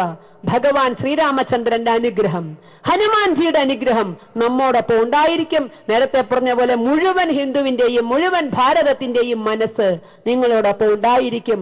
അപ്പോ എന്ത് വില കൊടുത്തും, നമ്മൾ മനസ്സിലൊരു പ്രതിജ്ഞ എടുത്ത് മാത്രം പിരിയുന്നു, എന്ത് വില കൊടുത്തും രാമക്ഷേത്രം നമ്മൾ നിർമ്മിക്കും, രാമസേതു നമ്മൾ സംരക്ഷിക്കും. ഇന്ന് ജനമനസ്സുകൾക്കിടയിലേക്ക് ജനാധിപത്യപരമായ രൂപത്തിൽ നമ്മൾ ഈ വിഷയം ഇറക്കിയിരിക്കുകയാണ്. രാമസേതു സംരക്ഷിക്കണമോ വേണ്ടയോ എന്ന് ഇപ്പൊ ജനാധിപത്യപരമായ വിധത്തിൽ ഗ്രാമാന്തരങ്ങളിലേക്ക് ആ ചോദ്യം നമ്മൾ പകർന്നു കൊടുത്തിരിക്കുകയാണ്. ഈ രാമസേതു ശിലായാത്രയിലൂടെ ജനാധിപത്യപരമായ ഒരു മാർഗത്തില്, ആരാധനയിലൂന്നിയ ഒരു മാർഗത്തില് നമ്മൾ ആ ചോദ്യം ജനമനസ്സുകളിലേക്ക് ഇട്ടുകൊടുത്തിരിക്കുന്നു. പക്ഷേ ഇതുകൊണ്ടും പ്രശ്നം പരിഹരിക്കപ്പെട്ടില്ല എങ്കിൽ സമരത്തിന്റെ രൂപവും ഭാവവും മാറ്റിയേ പറ്റൂ എന്നൊരു ഗതികേടില് നമ്മളെത്തും.